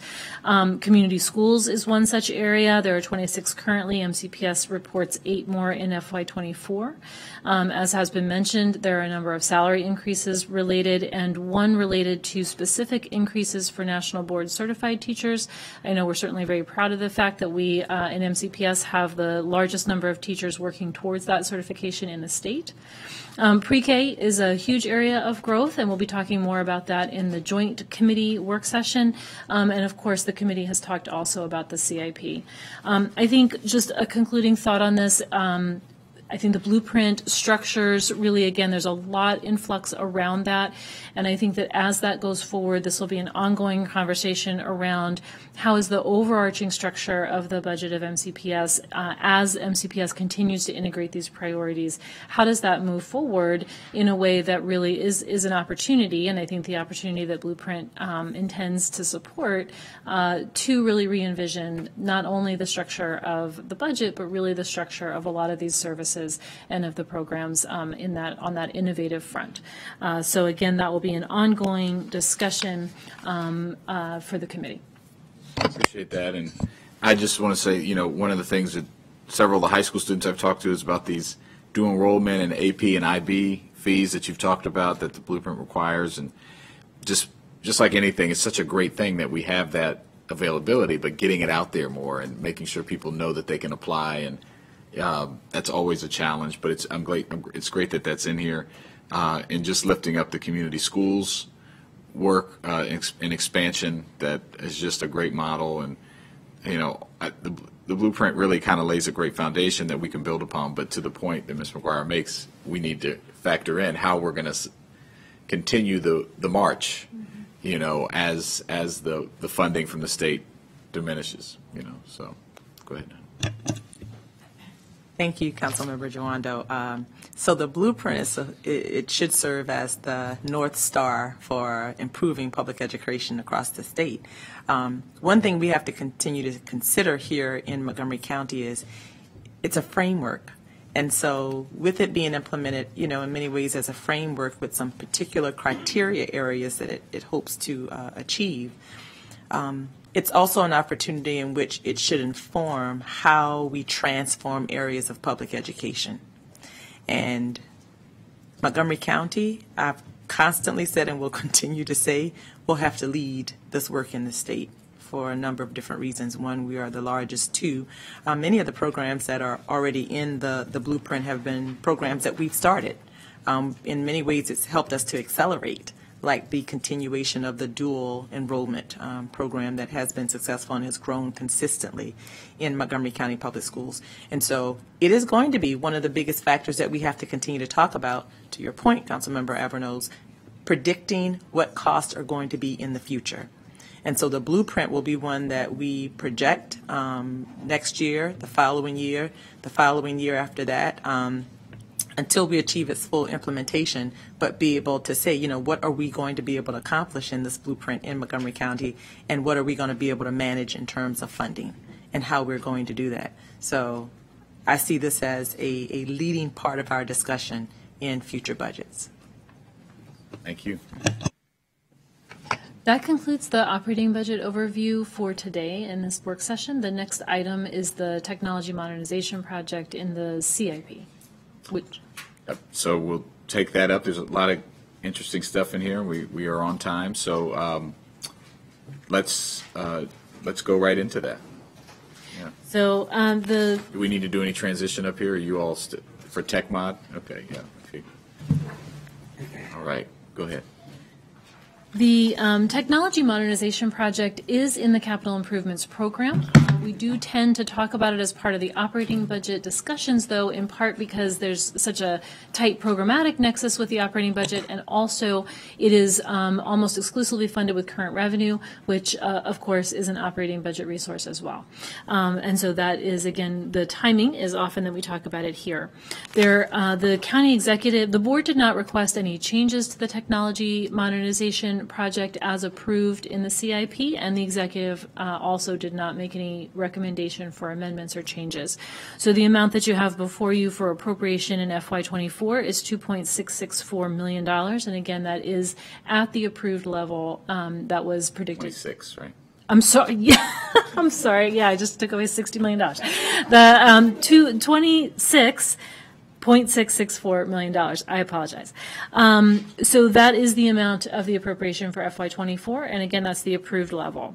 MCPS has provided the breakdown of the Tech Mod project itself here on page 19 of your packet, but MCPS also provided a significant amount of update information to help just, again, contextualize for the committee the efforts around the devices that students have access to at home, what was mentioned earlier around the hotspots, as well as other supports that MCPS provides to really ensure that students have equitable access and full access to the technology that, of course, is so integral to the educational program.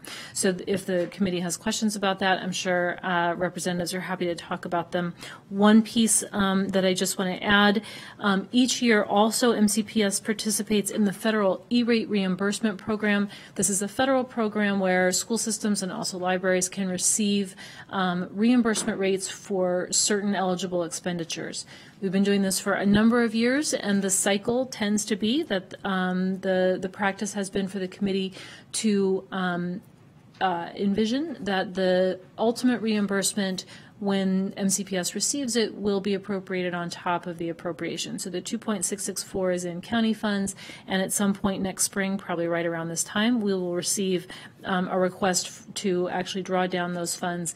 The appropriation is always at the end of the year because MCPS has to wait and see what the feds say that they're eligible for after the expenditures have been put forward. So we should be receiving the FY23 reimbursement appropriation request very shortly, and again can process that quickly to be sure that that all stays moving forward. Council staff supports the recommended approval of the funding level. Thank you. You're up here, so you might as well introduce us.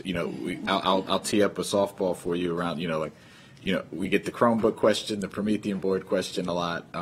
But is there anything you think we need to be aware of as far as the Tech Mod budget and things that are happening in your world? If you want to introduce yourself. Yes, absolutely. My name is Stephanie Sharon. I'm the Chief of Strategic Initiatives. First of all, we want to thank the Council for providing us this opportunity to have these funds every year and have done so for quite a long time. One thing that I do want to stress is that when we think about technology, technology serves as an accelerator to equity in this district. And one of the things that we have learned as a result of the pandemic is that technology is no longer optional. Right? If anything, we are continuously expanding our footprint in order to make sure that we're not just meeting the needs of our students, but we're ensuring that our staff have the tools that they need to be able to create robust and engaging opportunities for all of our learners. As you noted, we have the interactive panels. We now don't, we Promethean boards. The last time we kind of did a big, huge surge of money around Promethean boards was around 2008, 2009. So a lot of that technology is really timing out. It's been about 15 years. So we have been slowly but surely utilizing our ESSER funds for interactive panels, which are a much more robust interactive technology and teaching tool than the Promethean boards were.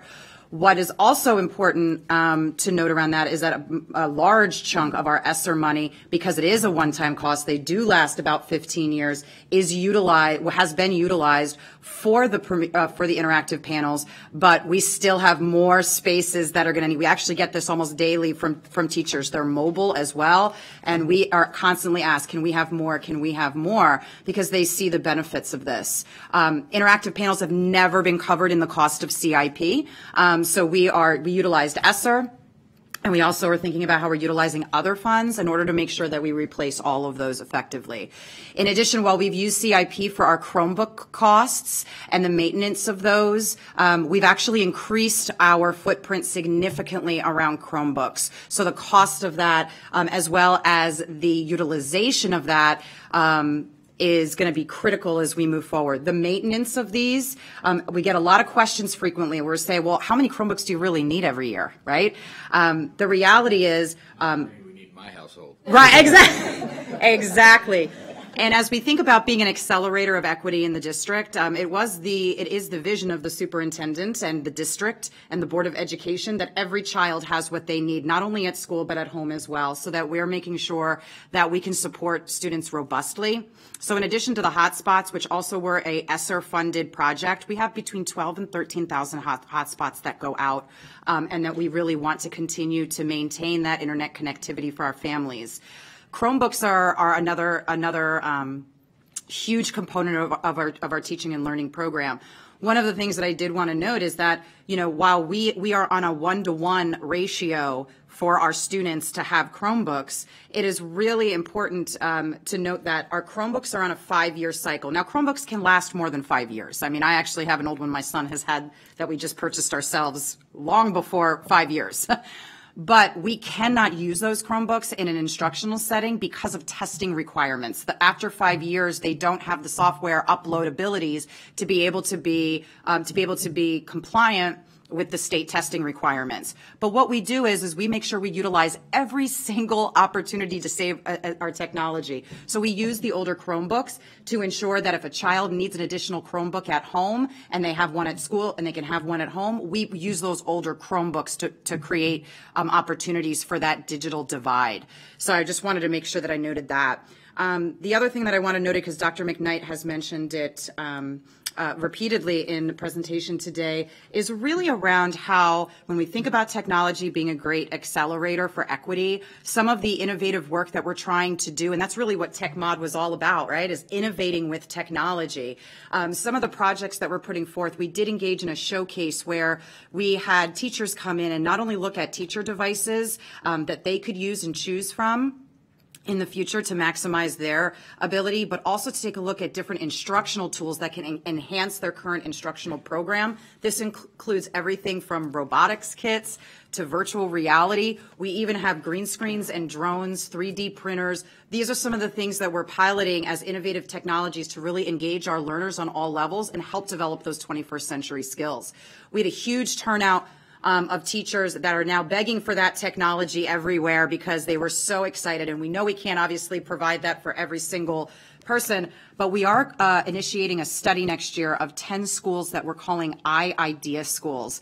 They are innovative schools for educational design, and they have been identified to get some of this robust technology. We're going to be studying how it enhances the teaching and learning environment and what the effect is going to be specifically on math and reading, on our literacy scores in those 10 schools. We're going to be providing professional learning because this really is the wave of the future. When we think about instruction, we no longer can separate instruction from technology. It is one and the same. And we want to make sure that we're providing all of our kids that opportunity. Thank you. Dr. McKnight. Thank you, Councilmember Jawando, and thank you, Ms. Sharon, for so eloquently sharing that picture of what we look to achieve in Montgomery County Public Schools. I did want to share with you, because this is important to many of our residents who've shared this with me, you know, when I came into the position as superintendent and spent some time in community conversations. There were some really key points that I took away. One, many of our community members wondered, how can we get access to things like the digital printers, the technology, outside of needing to go into a specific program in MCPS? Because how can my child still access these types of resources if they are not, if their enrollment has gone up and there's not the capacity in a particular program for one reason or another? And so when we think about the great equity equalizer and technology representing itself in that way, this is one of the reasons, as Ms. Sharon just stated, that we look to expand that into schools, not just into programs. And piloting allows us to be able to, again, look at the return on investment, because the technology is just not about a component of engagement, but we actually want to see how is it impacting literacy and mathematics as one of the two of the academic milestones that we will continue to monitor in a student's experience in Montgomery County from kindergarten to high school. And so when you look at technology, you know, in some ways, many looked at it as an operational piece. No, it's actually a leverage for teaching and learning in the way that we're utilizing it and trying to expand services to more of our schools that are not just program exclusive, which came directly from our community members. Appreciate that. Yeah. Councilmember May. It's exciting. Yeah, thank you for sharing that. Yeah, I mean, I'd love to learn more. I know we don't have a ton of time, but I just wanted to, you said that the pilot would start when? What was the timeline on that name? Well, we got 2 pilots going on. Okay, so or the 10. The 10 idea schools are going to be, they're starting professional learning this summer, and they will be launched with all of their technology in the fall. We had a very high interest. It was hard to narrow, but based on funding, we had to narrow. Okay, and then can you tell us what the 10 schools are and just very briefly how they were selected? So I don't have the list of the 10 schools, but we can follow up and give you all that information. That sounds good. Then just very briefly how they were selected. Yes. So one of the things is we took a look at what exists in current schools and programs. We focused this on elementary. This is where we see the biggest divide with technology opportunities, and STEAM-based opportunities is in elementary. So this pilot is focused in elementary schools, and we did a couple things to analyze that. One, we asked for interest. We didn't want to load up schools with another initiative, so we actually sent out and did some interests opportunities and had some focus group conversations with a bunch of principals. And then we also wanted to look at it through the lens of equity to see where our underserved communities are. We know in a lot of our underserved communities, they have less access to some of these STEAM programs. So we did make sure that we did an extra push when we did the interest-based opportunities in those areas. Great, thank you. Great. Councilmember Alvarez. Thanks. So how long is the evaluation going to take? So that is something that we're still going to have to work out with our Office of Shared Accountability. Usually when we want to see implementation takes 3 years to actually, 3 to 5 years to see actual results. But we're going to be doing ongoing monitoring throughout all of next year to take a look at the efficacy of this. We usually start off with just the implementation component of the evaluation first. So how is it being implemented? Is it being implemented with fidelity? How are teachers utilizing the technology? What do they use? We're not going to see academic results probably immediately, but we will be monitoring them along the way. No, but how many students per school will be able to participate?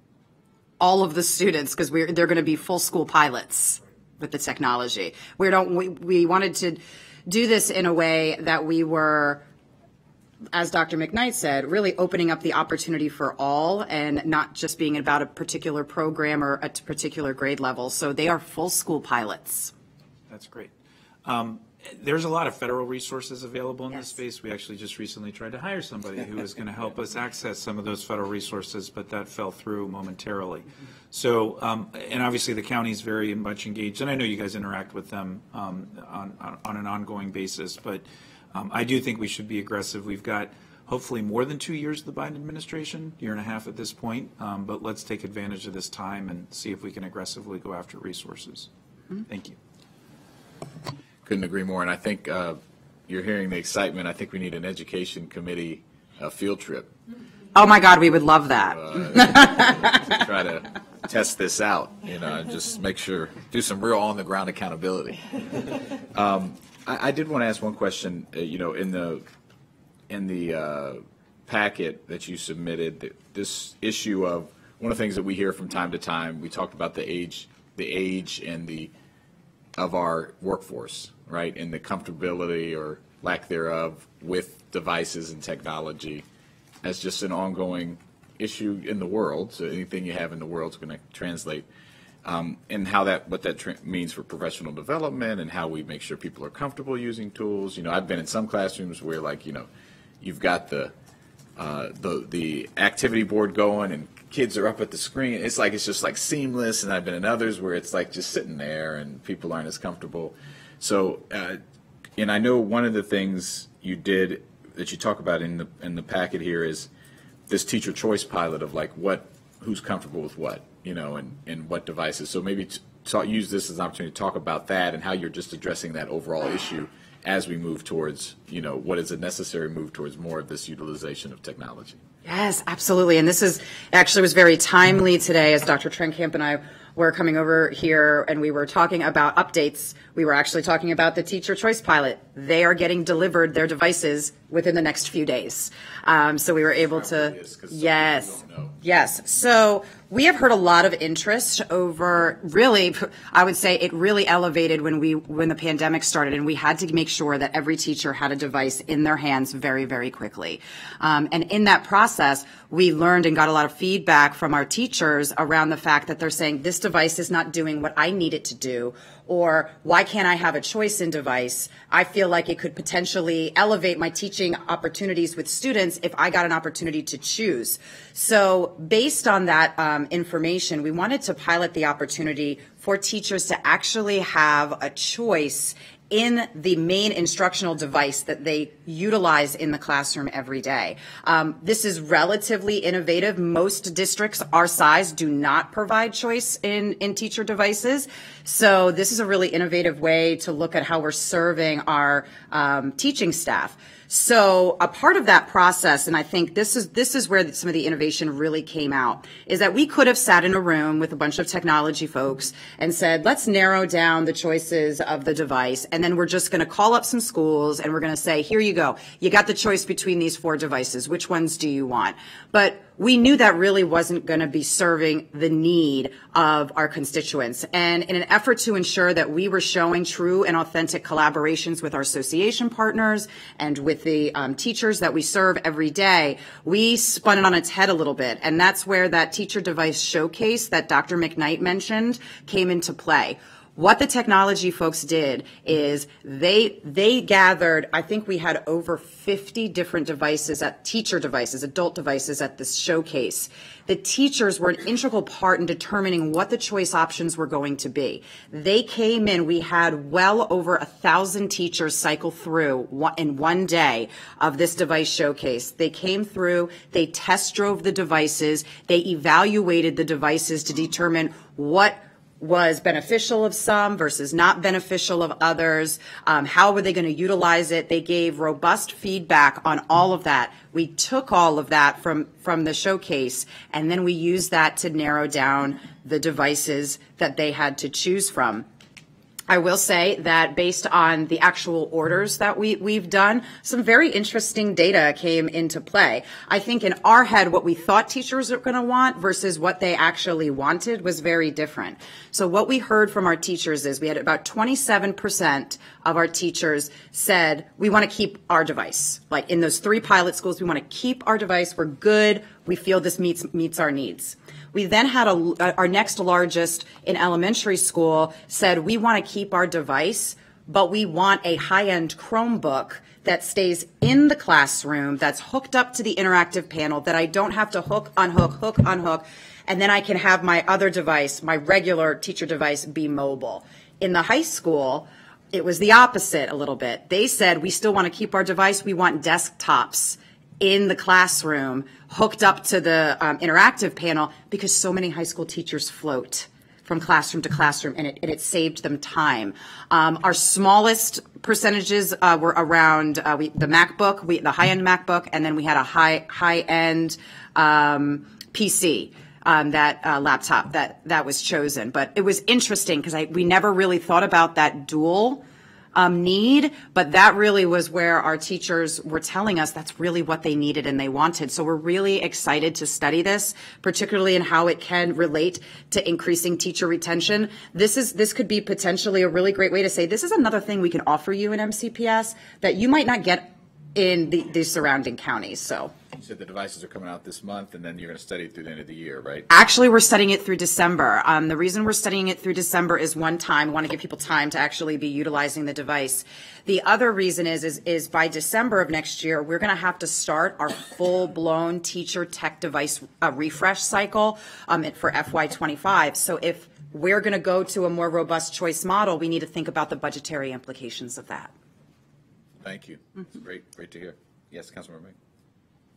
Thanks. What's the acronym again for the 10 school?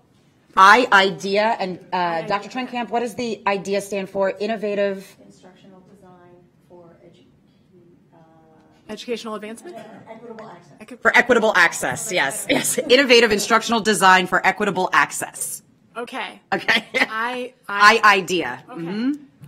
Great. Okay. So yeah, I was wondering if as part of the IDEA program, or I know I've heard from some elementary school teachers, obviously we know that they're extremely overburdened. They have the kids, pretty much all day. If there is potential here for there to be a tech special class as opposed to integration into the regular classroom, if that could serve dual purposes of giving that opportunity to the students as well as providing some additional planning time to teachers, and I don't know, would the results for students be better one way or the other way? I don't know. I wonder if there's a way, or if it's worth considering an integration of that into the pilot program, if that's something you're already thinking about, or any thoughts on that? I think there was some thinking about how we could utilize that different types of models, particularly in the IDEA schools. I think what's really important to note is that we want the technology to be an enhancement to their instructional planning program and not a burden. And I think they obviously are going to need a time to plan to do those things. So some of those things we are taking a look at is whether or not that technology can be used to enhance potentially additional electives, or what are they called, specials, at the elementary level. But that is something that is more on a individual school basis, but it's definitely something that we're considering helping to support. Gotcha. Okay. Yeah. I mean, as part of the feedback, I mean, I know that you start with looking at the fidelity of the implementation and all of that, but it might be useful to get feedback from the teachers as well on their thoughts about what that kind of formatting could look like, or if now the technology is so central, quite potentially, to their teaching, that's really, the only thing that makes sense. But that might be something worth considering since we're also thinking about recruitment, retention, planning time, all of those elements, and trying to find ways to make that happen. Thank you. All right, I think this item, do we need to take an action on this item? The committee now would be a good time to indicate your recommendation. Yeah, I think without objection, we will recommend that the technology modernization CIP project move forward to full council. So with that, if there aren't, do you have anything you want to say as we close out? You don't have to. Go ahead. I will always say thank you for the opportunity to have the discussion today. A number of great questions came up that I think will allow us to be able to come and have future discussions to be more specific in these areas around staffing, safety and security, and of course the conversation of defining accountability and what does that look like will continue to occur as we do that in partnership with you. So again, thank you so much for hosting us in this first discussion around the operating budget, and we thank you and look forward to the future discussions. Yeah, so and I'd also like to thank the staff as well. So many of them did come out. Councilmember Jawando, you said that it looks like it was a quarter of them here. They are invested in making sure that we have a healthy conversation for you and for those who have an interest in understanding this budget. No, this is great. I appreciate it, and the fact that we were able to call someone up who had more specific information, that's a great thing. Go ahead. You want to say something? Go ahead. Yeah, just briefly. Yeah, thank you so much. This has been a great conversation. I'm excited about the partnership that we have and about the shared efforts around accountability and transparency and just clarity that we're going to have moving forward. And I think we're in a great place with that. And I also just wanted to mention as a side note, as we look forward to our future conversations, that having the bargaining. I know you all are hard at work at the bargaining table. It would certainly be my hope that if it's possible to get something settled on the earlier end. I know easier said than done, but that will really help us as we make these budgetary decisions. It's just very hard to make these big decisions if we don't have this enormous piece of the pie kind of settled, and to be able to say this is exactly where this funding is going. So I know you're hard at work. Whatever you can do to keep the parties at that table and get it done would be really helpful on our end. Yeah, thank you, Councilman. We're not subject to those negotiations, but we would love to know, obviously. And just for staff, I also want to thank Mr. McGuire. I have a list that my staff put together, data on the fund balances for similar jurisdictions that are comparable. I know you were taking notes. MCPS providing more ESSER category and predicted timeline for some of that spending. Vacancies, long-term subs, we talked about that. Numbers of teachers, administrators, and principals nearing retirement. This is what I had asked. And then these schools that are participating in the IDEA, Innovative Instructional Design for Equity and Access Program. There you go. And I don't know if there's anything else. I just want to make sure we're very clear that when we have follow-up items, that we're following up on them. So, and obviously, Mr. McGuire will follow up if there's anything. Councilman Roberts, do you want to say anything? All right. Well, thank you so much, Dr. McKnight and team, and we will see you all on tomorrow. Some of you tomorrow, and then some of you next week. All right. We are adjourned.